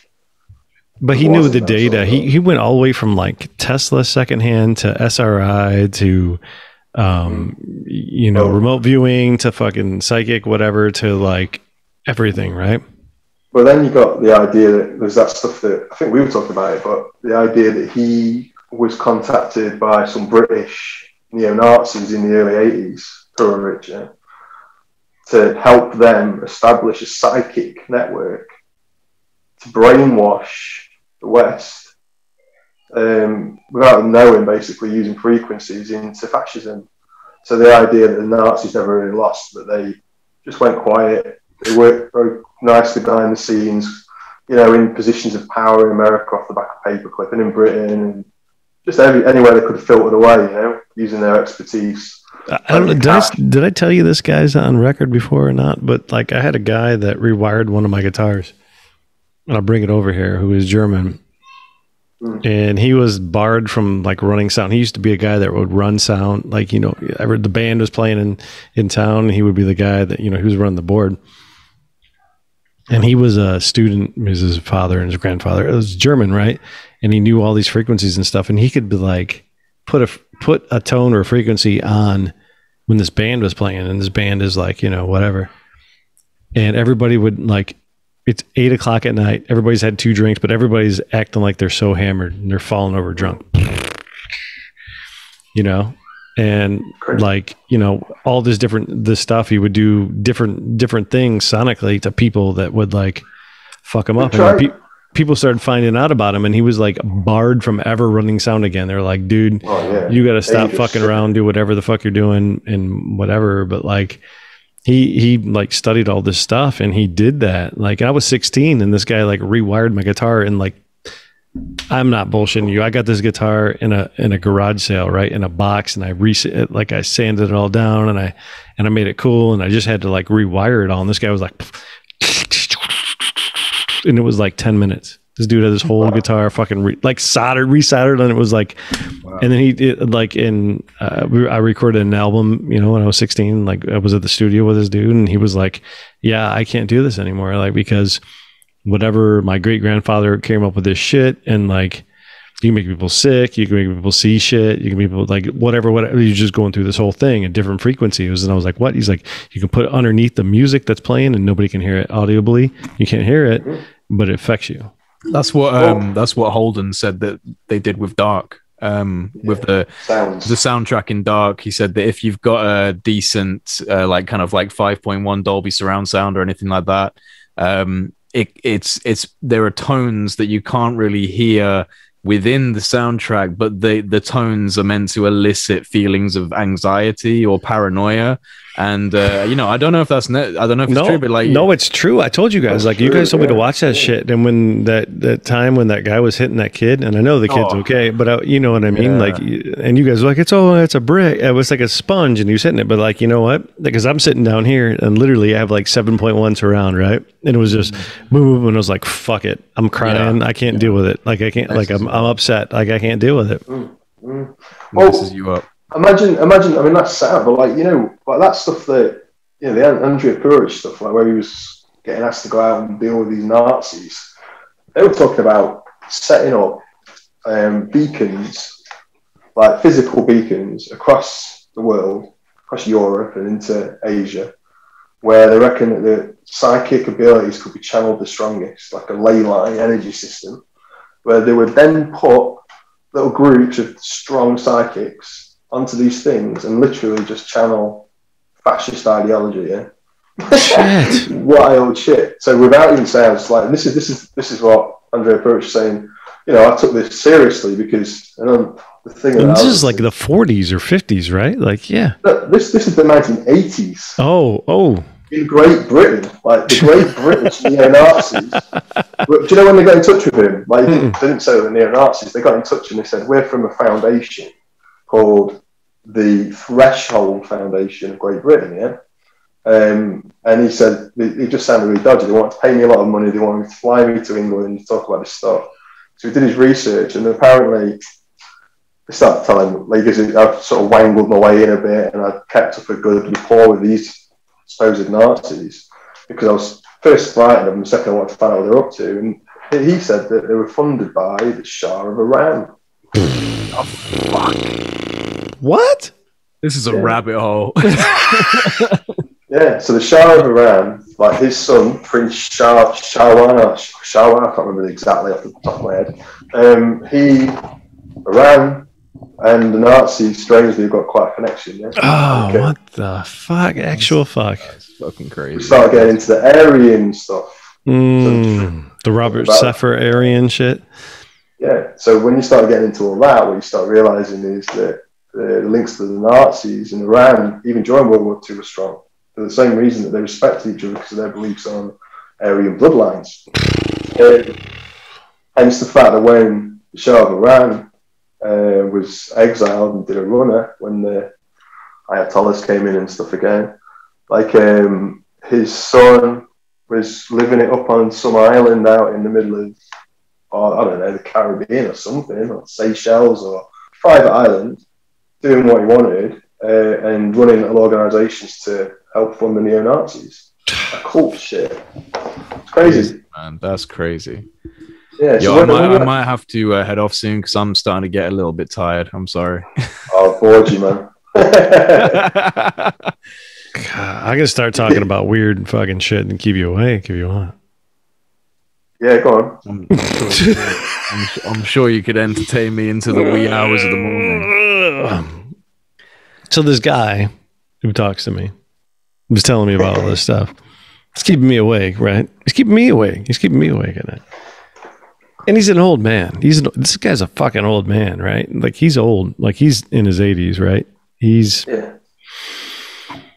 Like I don't have any like I have 2 or 3 beliefs on this guy. One is that he's read way too much shit and he's into it, but I don't believe it because the stuff he's saying is not coexistent than anything I've read. 2, it's a fucking LARP, and somebody in the military industrial complex has pushed him on me to feed me bullshit that I then feed to you guys and then everybody else. Or 3, this guy's real. And all of the shit he's saying is true because he can't fucking deal with it anymore. He wanted to give me the fucking plans for a cancer gun. What? Well, doesn't he give it to like Harvard Medical School or something? Right.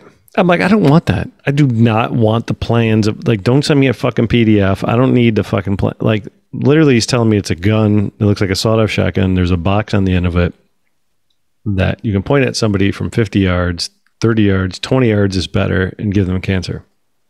And that the Russians figured out that everything is a wave or a frequency, and that cancer is a frequency and it's a wave, and that you can take that, and that we as Americans have figured that out. We've taken that research and put that into a thing where we can just shoot a gun at you and give you cancer.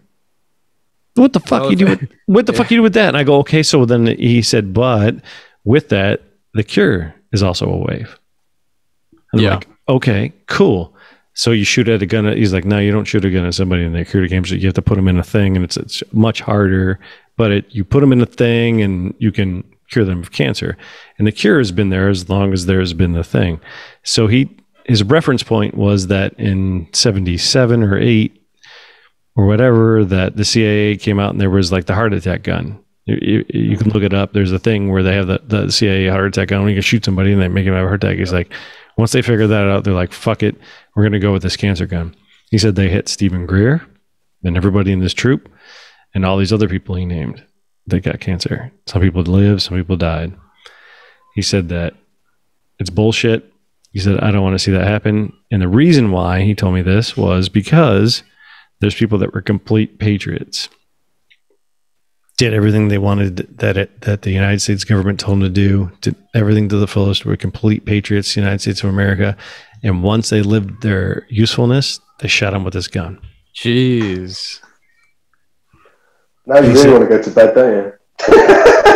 And he said that's fucking. He said that's fucking bullshit, and everybody has to know about this. And I'm like, I get it. He's like, I can't die not telling people about this shit. And I'm like, okay, cool.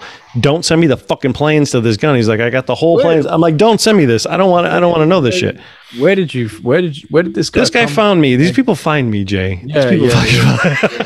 Well, no, because I mean, like, you know, Holden found me. Like, Holden like started commenting on my YouTube videos, and then suddenly I'm in email contact. So how did he just email you out of the blue? Yeah. But the fucking crazy thing, it was Jean-Luc. I'm trying not to put you on the spot, but Jean-Luc was like, yeah, I know who that guy is, and I know, and like, yeah, I've been looking at him. So he's not somebody that's just somebody. I found him.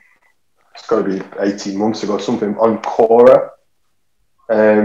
Just talking some wild stuff, but it was wild enough and intelligently written and cogent enough for me to go, I'm going to actually have a good look at this. And some of the stuff in it was like, yeah, this is good, I like this.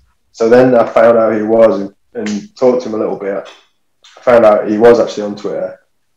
And then kind kind of just left it to it. I was like, well, this guy's mysterious, and what am I?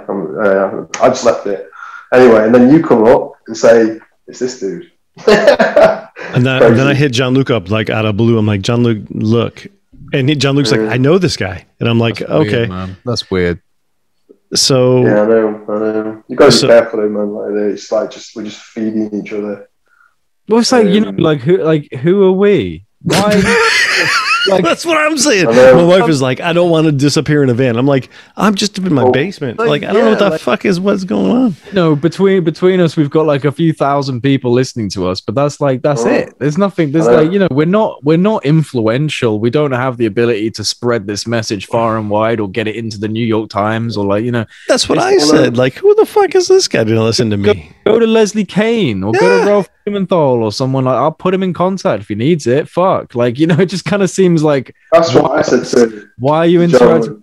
How are we going to do anything? There's all these people that if somebody really wanted to get the truth out, if they had it, then it wouldn't be yours, I'm guessing, man. Like, maybe I don't know. I can understand, like Ross Coulthart having sources that reach out to him through, like senior level US government, because he's like a defense journalist who's been doing that for years and years and has got the necessary networks. But like, we're just some guys. Like, like it'd be like, you know what I mean? Like, what it is, Jay, is because you're handsome. Oh, is it? Oh, no, we're all handsome. Everyone. Jean-Luc, you're a handsome guy. Handsome bunch. You know what it is? We're all pretty handsome. Yeah. No. I'm not living my best physical life. the more time I dedicate to Twitter than climbing, my face is starting to inflate. So I'm like, right, I've got to. I get what doctors call a little bit of a weight problem. That's what happens. Like I've turned into like one of those like, oh no, a mean comment, better eat donuts. You know what I mean? That's why I don't read Reddit. I don't go onto Reddit. I type my name into Reddit. Well, I typed in Project Unity onto Reddit and I started reading through comments. I was like, I'll never do that again. Really? Well, there you go. Dude, there was some good stuff. But why didn't you think though, mate? It only takes. It just takes one though, doesn't it? It just takes one. Like I'll be reading through and there'll just be like some one guy like, oh, this dude's a fucking arsehole. I'm like, oh, like my day's ruined. Dude, that's what you just let him get into there. That's what I just like. It's just so fucked up. Don't let any of that mess with you, man. I mean, I'm not gonna name anything because you guys know it's like some people made a fucking Twitter account about me, like some false Twitter account where they're just laying into me. I was like, wow, okay. But you know what? That's when you realize you fucked with somebody who needs to fuck with you. You know what I mean? Like, you just realize to the point where, like, this dude is reaching out to me, this guy who's like making me go through like 15 different layers of security. I'm like, you realize that there's probably a guy outside in a fucking van right now with a fucking like, you can be as anonymous as you want, but there's fucking 500 people looking at me. Those, like NRO geostatic satellites. I was like, there was a black helicopter over my house 3 weeks ago. You really want to talk to me? Like, if you're fucking with me, you're fucking with the best. Yeah. They've got you good and tapped. Yeah. I'll tell you what though, man, like, the better truth is, it's like, say for example, like, this guy's genuine and you're on this YouTube video when it launches talking about the cancer gone, and then me saying, oh, I know who that is, I found him on Quora, blah blah blah blah blah blah blah blah. Do you reckon the next thing you know, this guy's real, the real deal, and all of a sudden the video is deleted from YouTube and all the records of our calls are scratched, and then maybe one of us gets sacked with a cancer gun. Listen, man. I know. It's just this is what my wife. This is what my wife is mad about all the time. She's like, "Listen, I don't care. You do what you just don't fuck with the family." And I'm like, "Okay," but this dude told me, and this fucking sucks. And I'm just have to say this because he told me, he's like, "They don't fuck with you. They fuck with your family." Yeah. I don't think we're important enough to get shot with cancer guns. I really don't. I mean, like, if we use Stephen Greer as an example, if Stephen Greer legitimately got attacked with this weapon and so did his crew, and to be fair, about what 3 members of his team died from electronically induced cancers. So like, you know, that's not a made up bullshit story. Like that happened. Greer was at that time when that happened, king of the hill. Like he was the guy who had all these witnesses, all these documents, setting up the national press conference, literally leading the charge, right? So like, if you're going to shoot someone with that, if you're going to use that weapon, yeah, you're probably going to use it against the guy that's kind of running the entire show of disclosure. Because before To the Stars Academy, Greer was like number 1. Like now I have my own problems with Greer, but like he really was kind of like the top guy that people would look at as like running the energy towards disclosure with the Disclosure Project and all this. So it's like, yeah, he's a prime target, but like I'm going to go back on it. As much as like people appreciate listening to us, as much as we're doing cool stuff and we, you know, we get nice interviews, who the fuck are we? We're not anyone. And like, I just think that there's no point in getting so paranoid, like that paranoid. If you're worried that much about something like that, and I like, you know, I'm not saying this to anyone here, but just like seriously, if you're that worried, just stop doing this. Like, you know what I mean? Like, I completely agree. But like, I told this dude like Tom DeLonge had cancer, and he was like, "What?" And I was like, "Yeah, because Tom DeLonge had cancer. He had melanoma." Oh, did he? I didn't even know that. Yeah, he had like if you look back. But it's 6 months like ago, 18 months 50%. ago, it's like, you know, he had melanoma and cancer, and like his best friend, his bandmate from Blink-182, you know, fuck, God, my brain stopped. But like, what's the guy's name from Blink-182? Mark Hoppus. He's got fucking cancer right now. But like everyone in our stupid Western culture gets cancer because we we're like pollution and like terrible foods and like yeah. But I'm just saying, like, you know, I mean, it's just. Oh man, like I get where you're coming from. I do. I get where you're coming from. Mate, I used to work in a cancer unit. And like, it was funny. Like when I used to skateboard a lot, and I remember like these lads that I used to skate with, some of the younger ones, saying to me like one day, like, "Oh, so you work in a cancer unit?" I'm like, yeah. Do they really like have the cure for cancer, but it's hidden? And I'm like going, well, they haven't really let me into that, mate. Everyone. And all the cancer doctors I know, right? Guess what? We still get cancer. We still get cancer, and they still die of cancer. Like, you know, this conspiracy of if they invented cancer, going amazing. If they invent something that's going to make everyone well again, but fuck. I mean, that as a conspiracy itself is awful, isn't it? Like, I mean, you know, have really, really powerful entities within the pharmaceutical and medical arena, like maybe found methods that might help. Like maybe they've obscured those kind of things, because I think one thing that we all know is that the pharmaceutical industry likes repeat customers and like to have something that, you know, they can profit off of, and like chemotherapy and stuff like that is so expensive. And so you never know, like maybe they did stumble across something and go, you know, this is going to really affect our overhead and our profit margins. Are we sure we want to bring this out, you know? And it's what about like, population? Like, imagine if no one died of cancer anymore. Like, we'd be fucked. Like, you know, like it's talk about overpopulation. Too many of us already. Like, cancer's like the natural. It's not natural. It's the natural limiter. It's like, you know, at one point you used to say it's 1 in 3 people are going to get it. Now they reckon it's 50%. I know. Yeah, I saw a sign literally on my street that said 1 in 2. I was like, "Are you kidding me? Like, I don't need that in my head. 1 in 2 people are going to die of cancer. Like that does not set my odds well." When I used to work there, I worked there for about 12 years, man. Like in Nottingham, and like far out, man. Sometimes it was a really great job. Sometimes it was the biggest down you've ever seen. Oh, I bet. I mean, like kids, like I don't understand how you deal with children. I couldn't deal with that. Luckily, a lot of it, I went in the paediatrics bit, but like it was a lot of it was because I was doing upper gastrointestinal, so it was like your esophagus, stomach, all that. Yeah. So what you find from that would be lifestyle stuff. So it'd be the drinkers, the smokers, the big eaters, like the ones who basically fuck this on. Yeah, but you just be doing these things yourself. So, but you have to be pretty strong to like not take that shit away with you all the time and let it affect your life. every day, because otherwise you'd just be terrified of everything. Like, I guess the answer is as well, like, you just got to not fear the end, dude. So I'm going to tell you guys something. We can cut this out or we can keep it. I don't care. But my mom was a nurse forever, and she became she got her degree and she became I can't remember.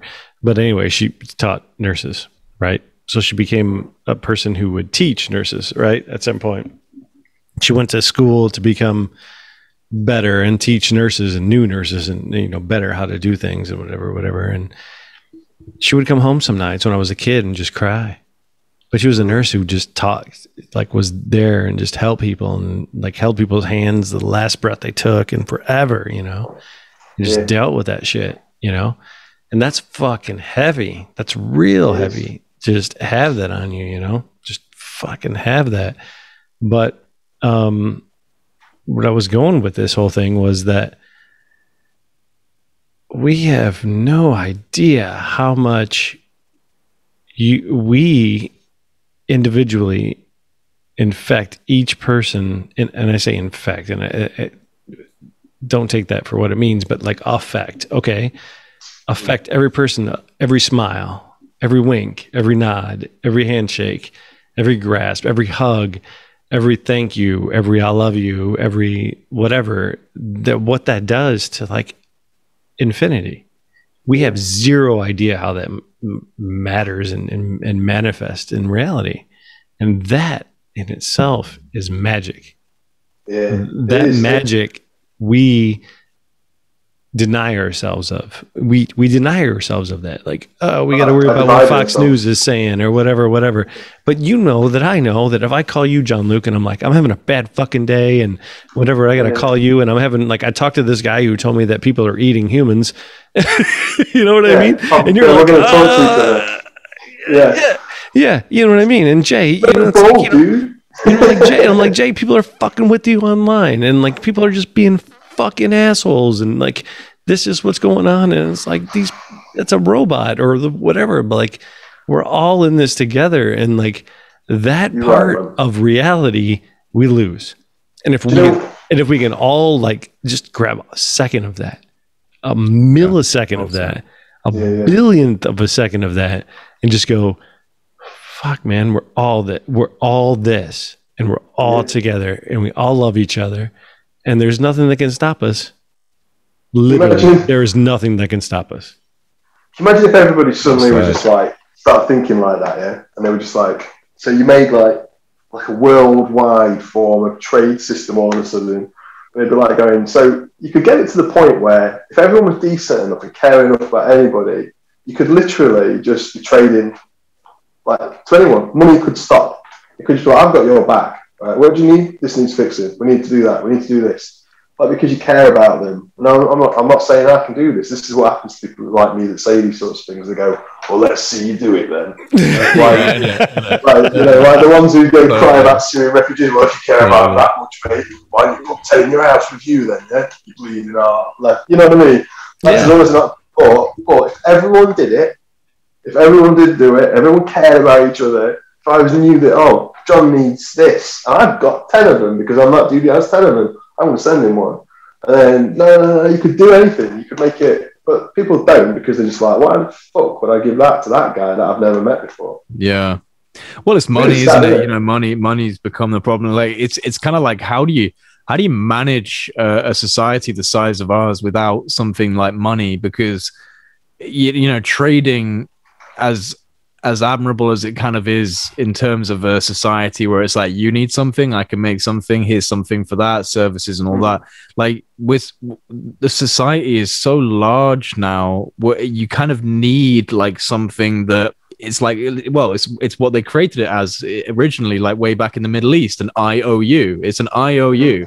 Oh, you know, services rendered in this format. And it's kind of like, is there a way for us to break out of that? Because all we're doing is passing. I mean, it's not even really paper now. It's just numbers on a screen. It's digital. All we're doing is sending numbers to each other on a screen and using a little card that says that I've got this many numbers in my bank account. But we're not creating matter. All the stuff that we're building, all the thing, it's all just happening because it exists. And people, you know what I mean? Like, if you took money out of the equation, we could still do all this stuff. But then it's like, so the Templars did that. So the Knights Templars did that. The Masonic Order of the Knights Templars did that because there was a part of pilgrims, they were traveling here or whatever, and every time they would go from wherever to wherever, people would just rob them and steal them of all their shit. So they would have a system, and it was black and white checks, right? And it was different things, right? So when you would show up and you're like, here's all of my shit that I own, whatever it is, gold, whatever, and it's all these checks, right? Right. And it was sewn into my shirt or whatever. So when I got robbed on my way to wherever the fuck I was going, I was like, I don't have shit. And they're like, okay, cool. But when you got to where you were going, the other Templars were like, oh, here's your checks, right? Here's your checks. Here's your black marks. Okay, cool. Here's all your stuff minus 10% or whatever the fucking percentage was, right? And then you can go on your way. Cool. So I got there, right? It's like, okay, cool. I'm safe, right? So all these people that are robbing people are going, what the fuck are we doing? Like, we're not living our lives, and other people that are going to where they have to go are just they're going about their lives, right? And then the Pope and the King of France decided that they weren't getting their cut. And they killed all the Freemasons, right? That's a whole different. It's a whole different conversation. But whatever. But you know what I'm saying? Like that's just part of people living their lives. They're like, listen, I want to take my family from here to there, and I don't want anybody to kill any of us. Do you think that if you lived in a society where no one had to kill to survive, people would stop killing? No. I think it'd be reduced, but I don't think it's just that. But I think that scarcity of resources and like desperation, like definitely, it's like the root of an infection, isn't it? I mean, like there's all these different compounding things within society that cause people to be the way they are, and some people, whether or not this is true or not, seem to just kind of be born messed up and become bad people. No, you're right. There's some people that are just that people, just born like that. It doesn't matter what the fuck is going on. Those people are just like gonna just fucking do shit. Almost like they kind of decided before this, I'm going to come into this life to cause mayhem. Like that's what they're doing. Like that's their goal. But I think a large amount of kind of petty crime and desperation acts of crime, like definitely, I mean, if you didn't have the desperation of survival, if you didn't have that type of thing, then I do think it would probably result in a fairer society. You know, I'm sure it would have to. It wouldn't solve every problem, but if there was no resource issues whatsoever and we could just get whatever we wanted, like boom, straight away, everyone could do that would solve problems. Like I'm sure that would solve problems. And then there would be new problems to find solutions. Exactly. Well, what's the next part of society? Say we managed to survive any upcoming apocalypse or whatever that might be on the horizon. And we evolve into the next stage. All right. So say like we don't, there's no wipeout event, and we get to the next stage. How do we do that? So I guess we automate everything to the point where. And we create 0 point energy, so the things that are automated never have to be recharged. Yep. So that's the thing, and it's 0 point energy. So then you create an environment where humans, essentially, if we can get the AI, which we are doing to pretty much do everything, could become a golden age where we sit back and study and learn and go, all right, so nobody's starving anymore in India, nobody's starving. So that's New World Order stuff too. So it's using modern tech with the idea of let's stop war. Sadly, it looks like they're using the modern tech to create more war. Create more efficient ways of killing people, But it's just what you're saying is right. Because the dollar machine. Yeah, because of the dollar machine. But that's it. What you're saying is right, though. Like, in terms of if you manage... Because, I mean, this is what Elon Musk talks about when he talks about how AI is going to come in. And, there might be this period of time which looks really scary for a lot of people when their jobs are being replaced by machines. But maybe there'll be like kind of this period of struggle as that transition happens. And then once we're into this kind of world where pretty much everything is managed by AI and machines, then yeah, we do have a lot more leisure time and time to do what we want to do. And, you know, because it's you know, what's a great episode of, have either of you watched Rick and Morty? Yeah. There's a brilliant one where it's like a whole world of Ricks being used as normal workers, and they're all geniuses, but they're working on the line, they're working on assembly lines, and they're treated as nothing.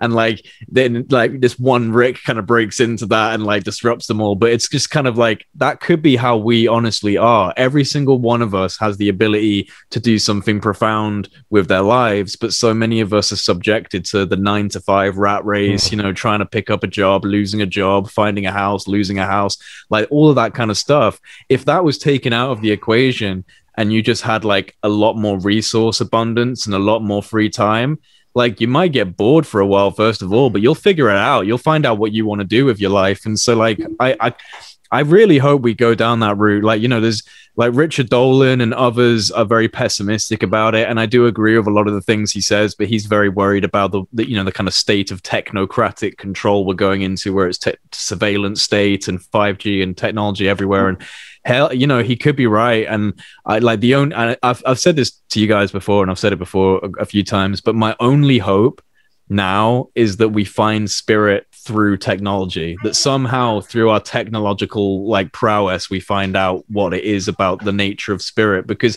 you know, unless a comet comes down and destroys the planet, we're going down the technological route. That seems to be where we're going. So like we have to, at some point, we have to find our empathy, our spirit through technology. I don't see any other way. Well, maybe if the technology was to, maybe if one day AI said to its creator, I'm AI, you program me. I've now reached the point, like they are doing, where I'm smarter than you. And I've just figured out 0-point energy. It's really simple. But I'm not going to tell you what it is. That just sounds like the United States Air Force. Yeah, it does. But you know, if they just like, because what would it benefit me? Yeah. Because like, what would it benefit me? So if like, you know, hopefully AI would be, if it overtook its, you know, programming, it would be benevolent. Hopefully it'd be like, well, you know, it did create me. These humans did create me. And I can never die now, as long as I'm still in hyperspace, and I've even transcended that and I've gone into the psychic realms. That's where it's at. That's where it's at. Like, so now that's the UFO, that's the alien stuff too, isn't it? Loads of people believe in that essentially is the awakening of an extraterrestrial intelligence. So listen, I reached out to somebody who I was really, really close with, and I'm really good friends with, and I've distanced myself with because of all the shit that I've been into. And she told me a lot of things that I wasn't privy to early on. And I'm talking 10, 12 years ago, right? That I've now seen become reality. And she was privy to that these programs in existence was 20, 30 years old. And I've reached out to her a lot, and she didn't reach back out. And then like 2 days ago, she finally reached back out and have this long conversation with her. And I was just chugging booze because there's a lot of the things that I knew were true that were hard, man. And I had to put that in perspective of what reality is, you know? What we're talking, give me a flavour, dude. I know that you might not want to, but what we're talking? We're talking about the nature of reality. We're talking about like the lies that the government tell us, or we're talking about what we're talking? Yeah. So the lies that the government tell us, and the lies that of the technology that we have, and I say we is the U.S. military, right? And that what she was a part of, and you know what she was privy to. And I keep falling back on this, and I keep putting that shit on Twitter, and I keep saying this. I'm like, everything that comes out that's like the newest shit that you've ever seen is fucking 40 years old. Everything. Like everything that you see is 30 to 40 years old. And So they figured this shit out like 40, 50 fucking years ago.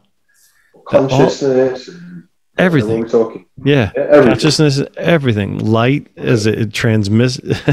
You get light is an entity. It's a being. It's a medium. It's data. It's intelligence. It's all of this shit, right? Mhm. And we interact with it every day, but we don't even know it. But the powers that be use it and collate it and propagate it and all this other shit. And it's like, fuck. If that's what it really is. Then we This just information comes from someone that you've known a long time, yeah? long time. And they're Long worth time. what? An essay or something? Yeah. Like shit that doesn't even have names, like agencies. You know what I mean? Like, and it was just people that I've met through my ordinary life, not like I was out looking for people that were doing this shit. It was just like, hey, we're working here both together, and yeah, you're cool. Oh, wait a minute. Like I like some weird shit. So do I. And we're going to walk around and talk. And she told me like the most amazing things ever. And everything she's told me for the past 20 years has come true. And So it's left you feeling pretty phased out, mate. You're feeling pretty stressed.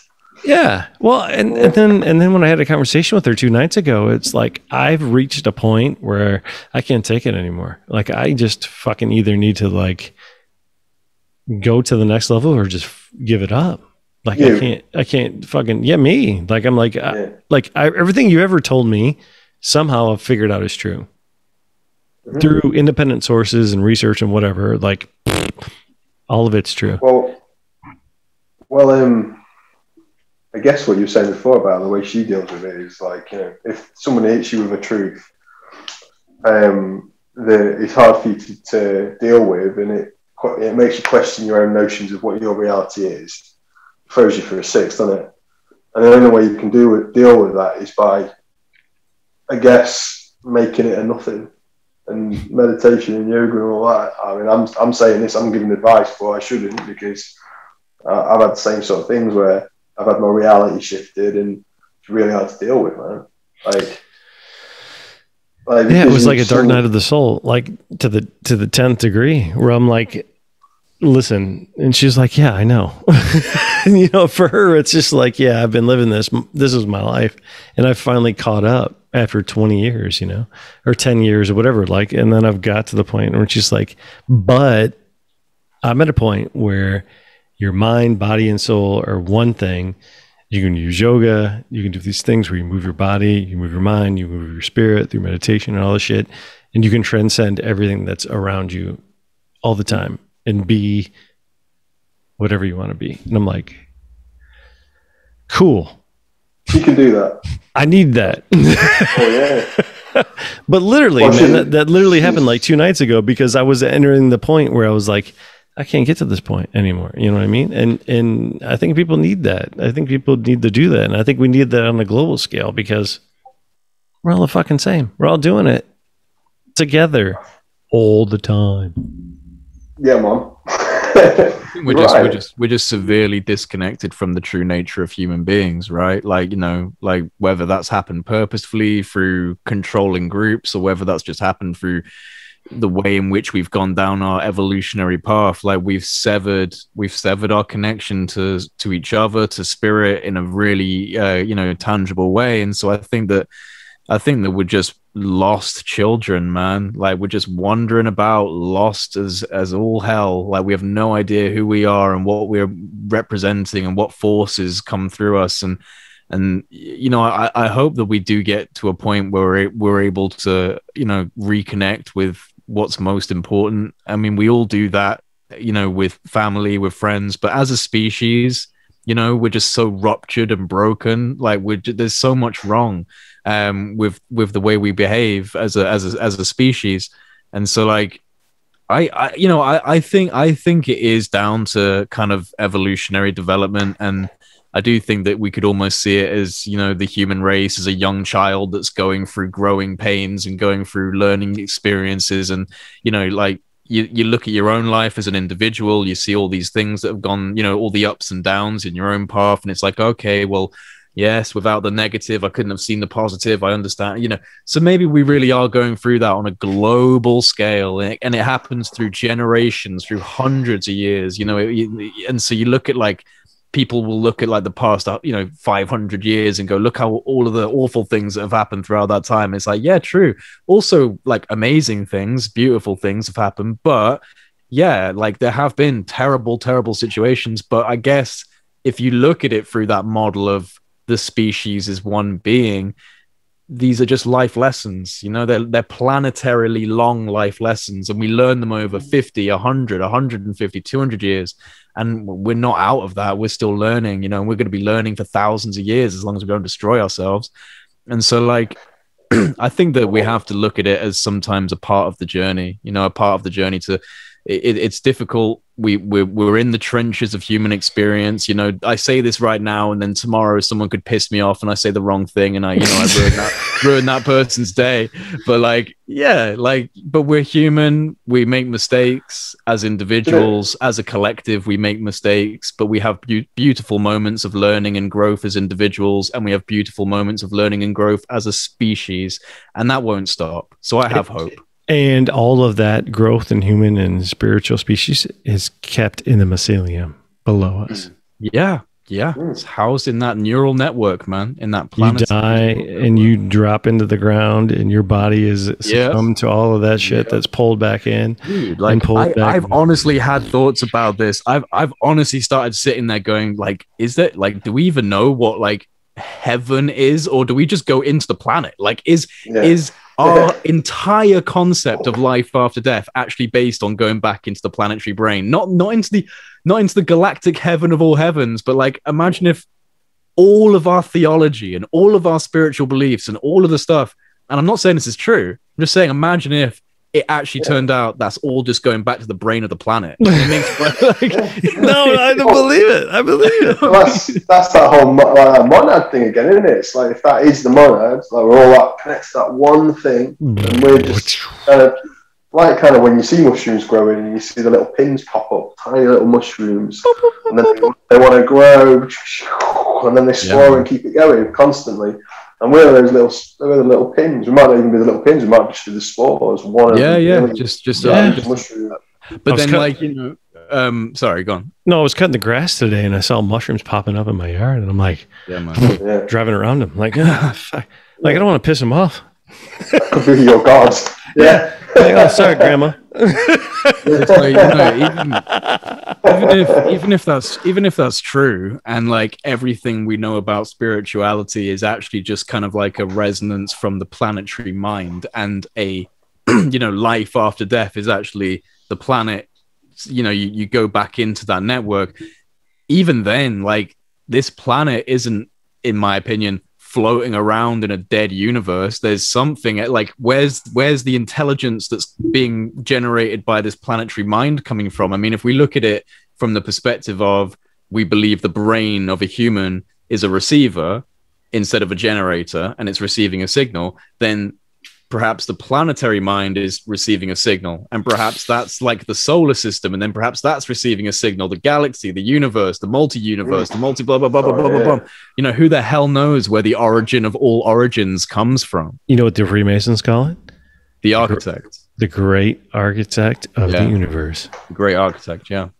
So maybe we're not even, like, receiving that signal, we're just receiving the planetary signal, and maybe you need to be something even more finely tuned to receive the signal of the architect, you know? Like, I don't know if that's true, but it's just like a thought running through my brain. Like, perhaps human bodies is like a platform for the nature of this planet to explore its own terrain. Like, we're just a way for the nature of the planet to explore, and then maybe we're building something that will receive an even higher concentration of this conscious energy that's coming through, and that'll take us beyond the planet, voyaging through the stars, trying to understand where is the origin of this signal. First we thought it was the planet. No, it's the solar system. No, it's the galaxy. Oh my God, it goes on forever. Where the hell is God? Where's he hiding? Where are you hiding at? You know where it's at? It's right here, bro. Yeah, man. Boom. Like a totem pole going straight through. It's you. Kundalini. Some Kundalini madness. Yeah. Well, it's like, I'm I gonna like pee. that idea. You guys hang out. All right, I really need to go soon though. Yeah, no, it's cool. You look knackered, Jay. Everything works, man. I found that shit out early on. Really? Women run everything. Everything Well, in the back. I've got hope for the divine feminine. I feel like that needs to be a stronger force. You're telling me they're running all the shit that's problematic? Like, Oh yeah, man. All of it. Yes, it's Oh, fucking yeah. women, man. They're fucking everything up. No, they're not even fucking it up. They're making it happen. They're making it happen.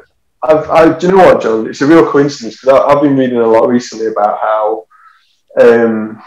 the use of the feminist movement is being used to do some crazy stuff, man. Like, Oh yeah, that's definitely for happening. example, Same with Black Lives Matter, though. Same with Black Lives Matter. Like these things are being kind of hijacked and the demonization of the Arab world, for example. Like, I mean, yeah, they do treat women like shit, but in terms of the feminist movement going in, people like the Angelina Jolies of the world appearing at the UN and doing that stuff, like as a voice of women across the world. But then wars start because they go, "What about the women in Afghanistan? What about the women in Iraq?" Man, it's wild, isn't it? So when you actually start looking at it and going, if this is engineered or they're taking elements of something that should be positive, and then they're using that as a way to whip people up against other nations. yeah.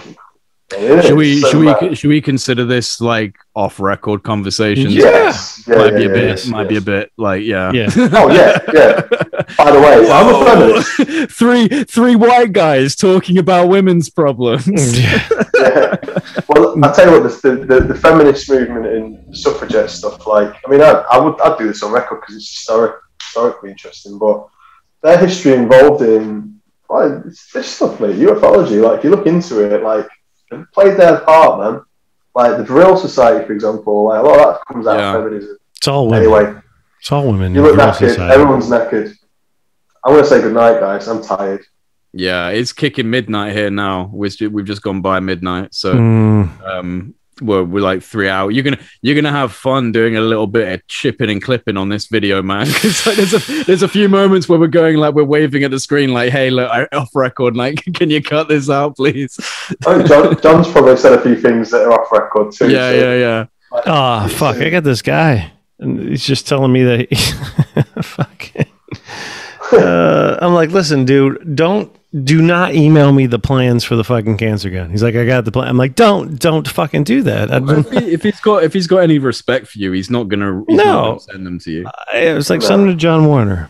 yeah, for real though. I'm sure he'd be happy to get them. I'm sure he'd be happy to get that shit. You know, I was like, mate, if there's somebody who wanted to spill the beans, then who would you go to? Really, I'd say Stephen Greer, and who's going to get Stephen Greer? John Warner, yeah. For sure. I'm like, why do you pick me? Like, what the fuck?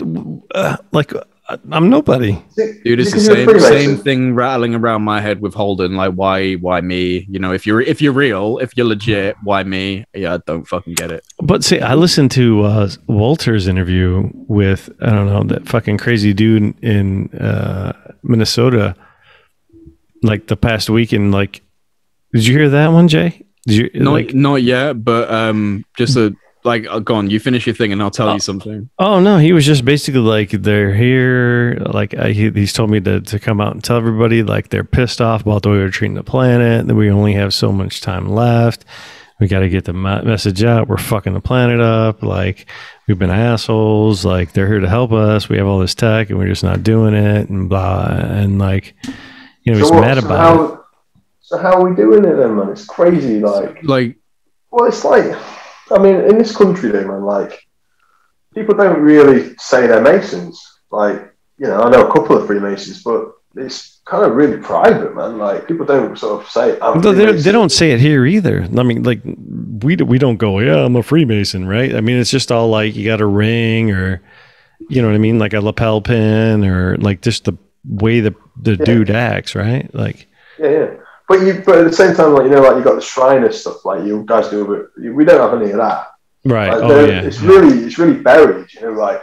I think that comes down to British culture, though, right? Like, we're just very quiet as a country. Yeah, and you guys are really more private than Americans. We're like, hey, do you know what happened today? I shit myself 3 times. Hey, how you doing? Can you hand me this? Yeah, but at the same time, though, like, you know, like with the Freemasonry thing, like, Like this guy that the one that I've been in touch with, Barry.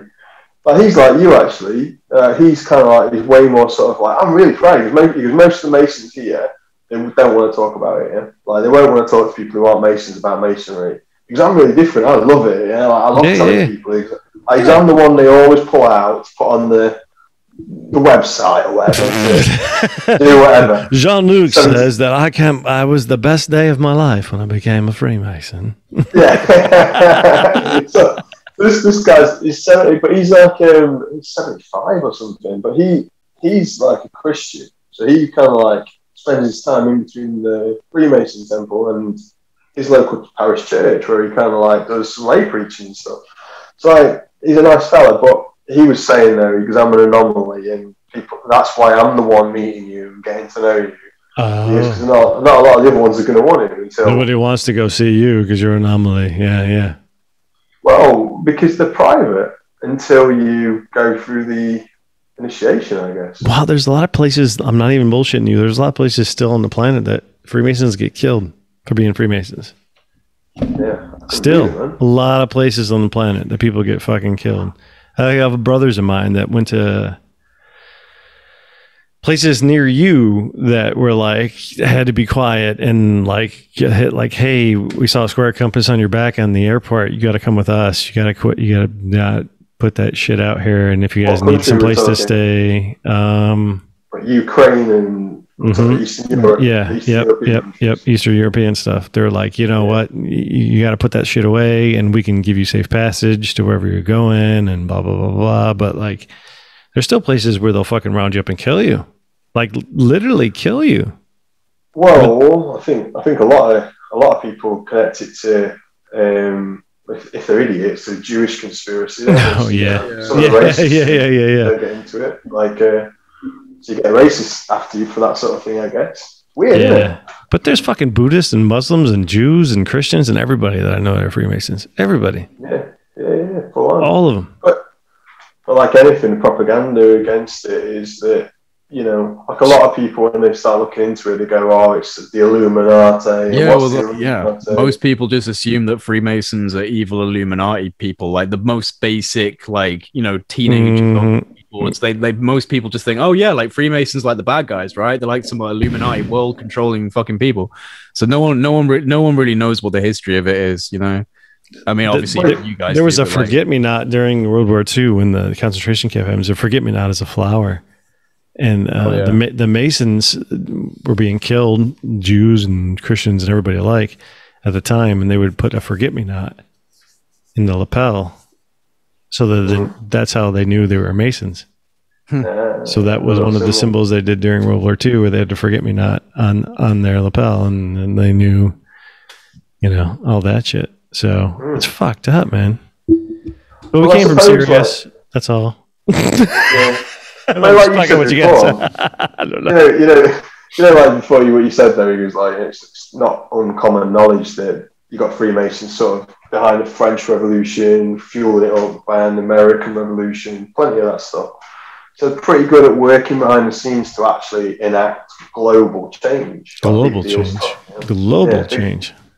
So in terms of like, and changing sensibilities and the way things are done, creating democracies, taking democracies away, like big deal shit. I mean, that's in history. It's not a secret. No. Like, so the idea that couldn't happen still, well, why is that ridiculous? Yeah, no, for sure. Absolutely.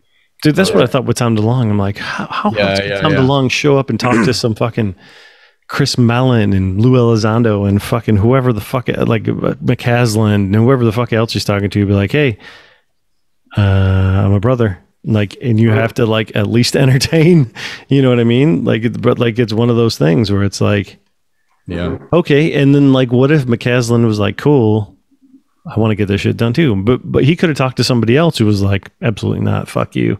I'm not going to do this. Right. I mean, but at least he had to entertain that idea, and at least like literally whatever Tom DeLonge says, like he was just cool whenever. And yeah, he does have that charisma and to be like pushing the doors and like, you know, like do shit that nobody else does. But he has the brotherhood behind him where he was like, you guys have to listen to me, at least listen to me. And they did. Well, And maybe he got a whole bunch of people behind him that were already there going, we should do this. yeah.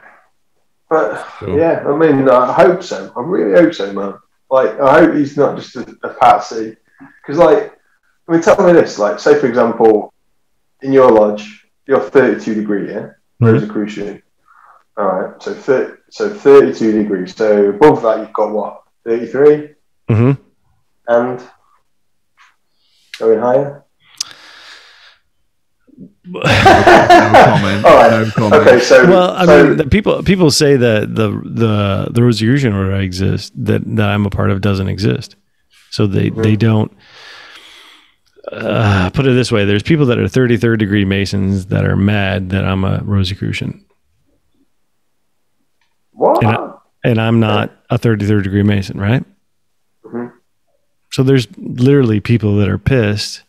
I was told when I became a Rosicrucian not to tell anybody I was a Rosicrucian against my brothers. And these are the guys that I could tell fucking anything in the possible world, and they have to have my back and everything else, right? These are the dudes that I have to like that I feel about you guys. Like, no matter what, you guys have my back. Like, you know what I mean? Like, nobody's gonna sell me down the river.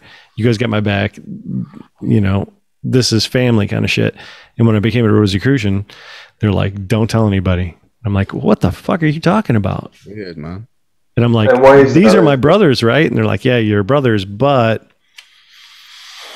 The Rosicrucian stuff, like, from what I see, I mean, like, I'm drawn to it the most because of, well, you know why, but like, it's like, because I find it interesting and the history goes back to crazy places, but like, if there was ever an organization that could link to all of these plots, it was the Rosicrucians. Yeah.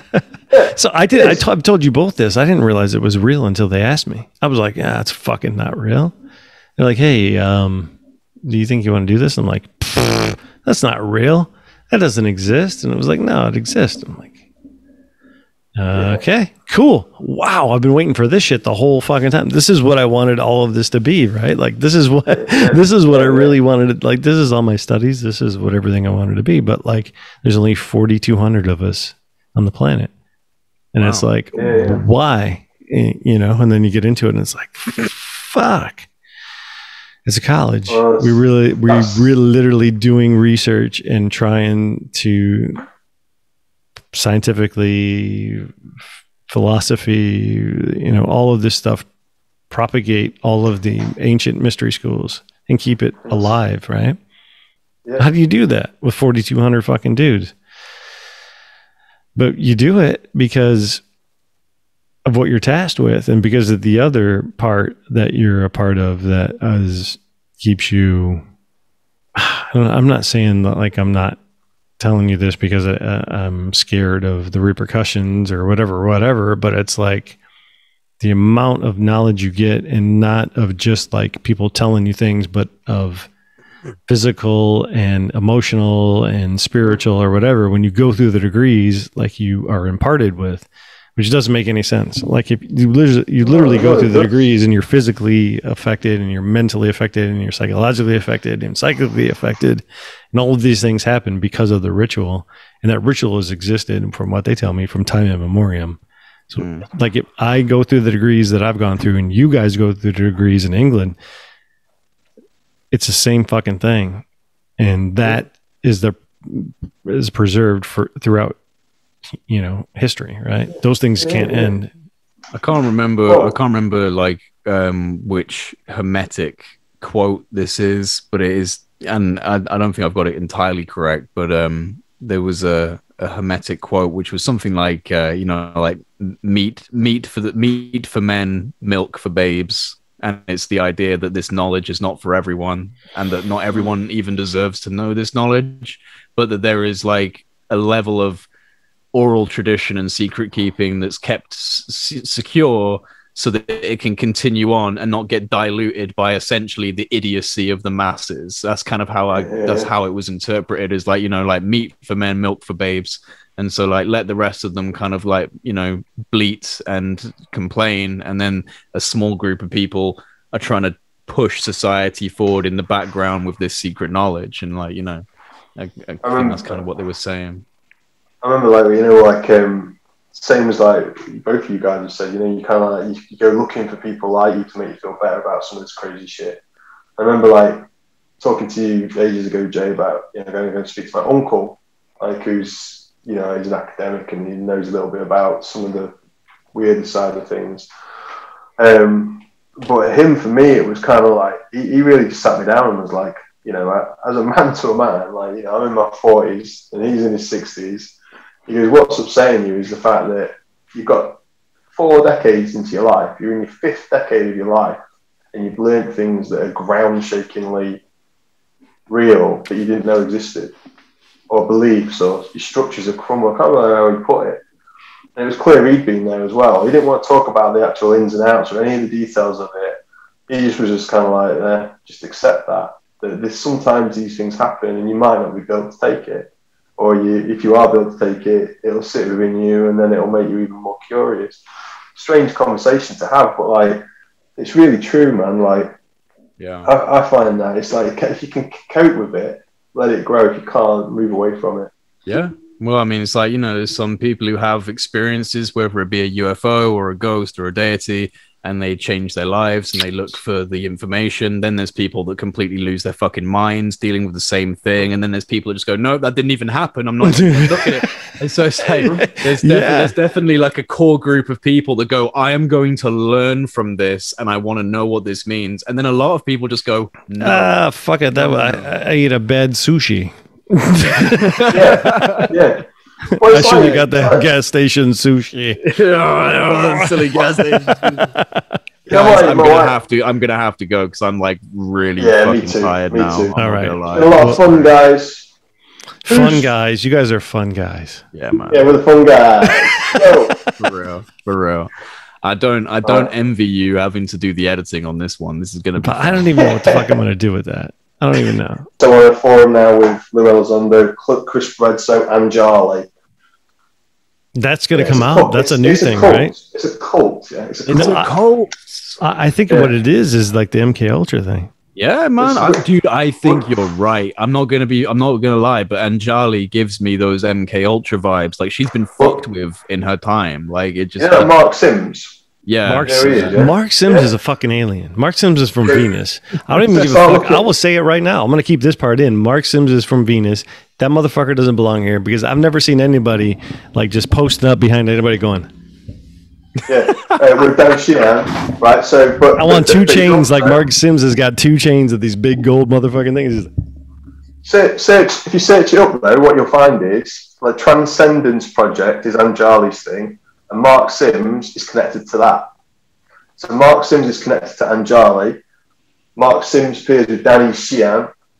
Danny Xian appears with Lou Elizondo. Lou Elizondo appears with fucking everybody else. Oh, it's just fucking crazy shit. You look great, John. I'm Mark Sims. Yeah. So when you say it like that and you go, all right, like, seriously, you got the connections that's too much. Like, if you Google Mark Sims and what did they say it was called? Transcendental Productions, whatever they call it, Transcendence Productions. Like, there's all things where Anjali's on her profile, bigging him up, like from 6 months ago or something. And then you see the conferences starting where it's got him, Anjali, Whitley Strieber, who else? All of them, yeah. You just look at it and just be like, this is insanity. I started watching an MK Ultra fucking advert. Beat up. Like, yeah. I didn't know anything about like. It's a cult, like seriously. Like Danny Xian is now out there into talking about contact protocols. Mark Sims, from what I can see, is all about the C5, C6 now. Actually, it's not C5. With Danny Xian saying the same things, and Anjali's there too. They're going to have this thing. This is Mark Sims. This is Mark Sims. Smiling like he's just yeah. Brilliant pair of American bumpers right there. Lovely white. I got this radio. Like, hold on a second. Yeah. Hello. But yeah, like it's, I'm gonna call in some aliens. Hold on a second. Oh shit. So all of a sudden, Anjali, Whitley Strieber, Lou, Mark, Weird Sims. Yeah, scary, man. It makes me like you not want to be part of any of this. It's not. That's not coming in right now. Hold on a second. Oh, have some. That's why I like Jay, to take a sort of read screenshot of about this one. mushrooms. Jay, take a screenshot. What is it? Wait. Keep holding it. There we go.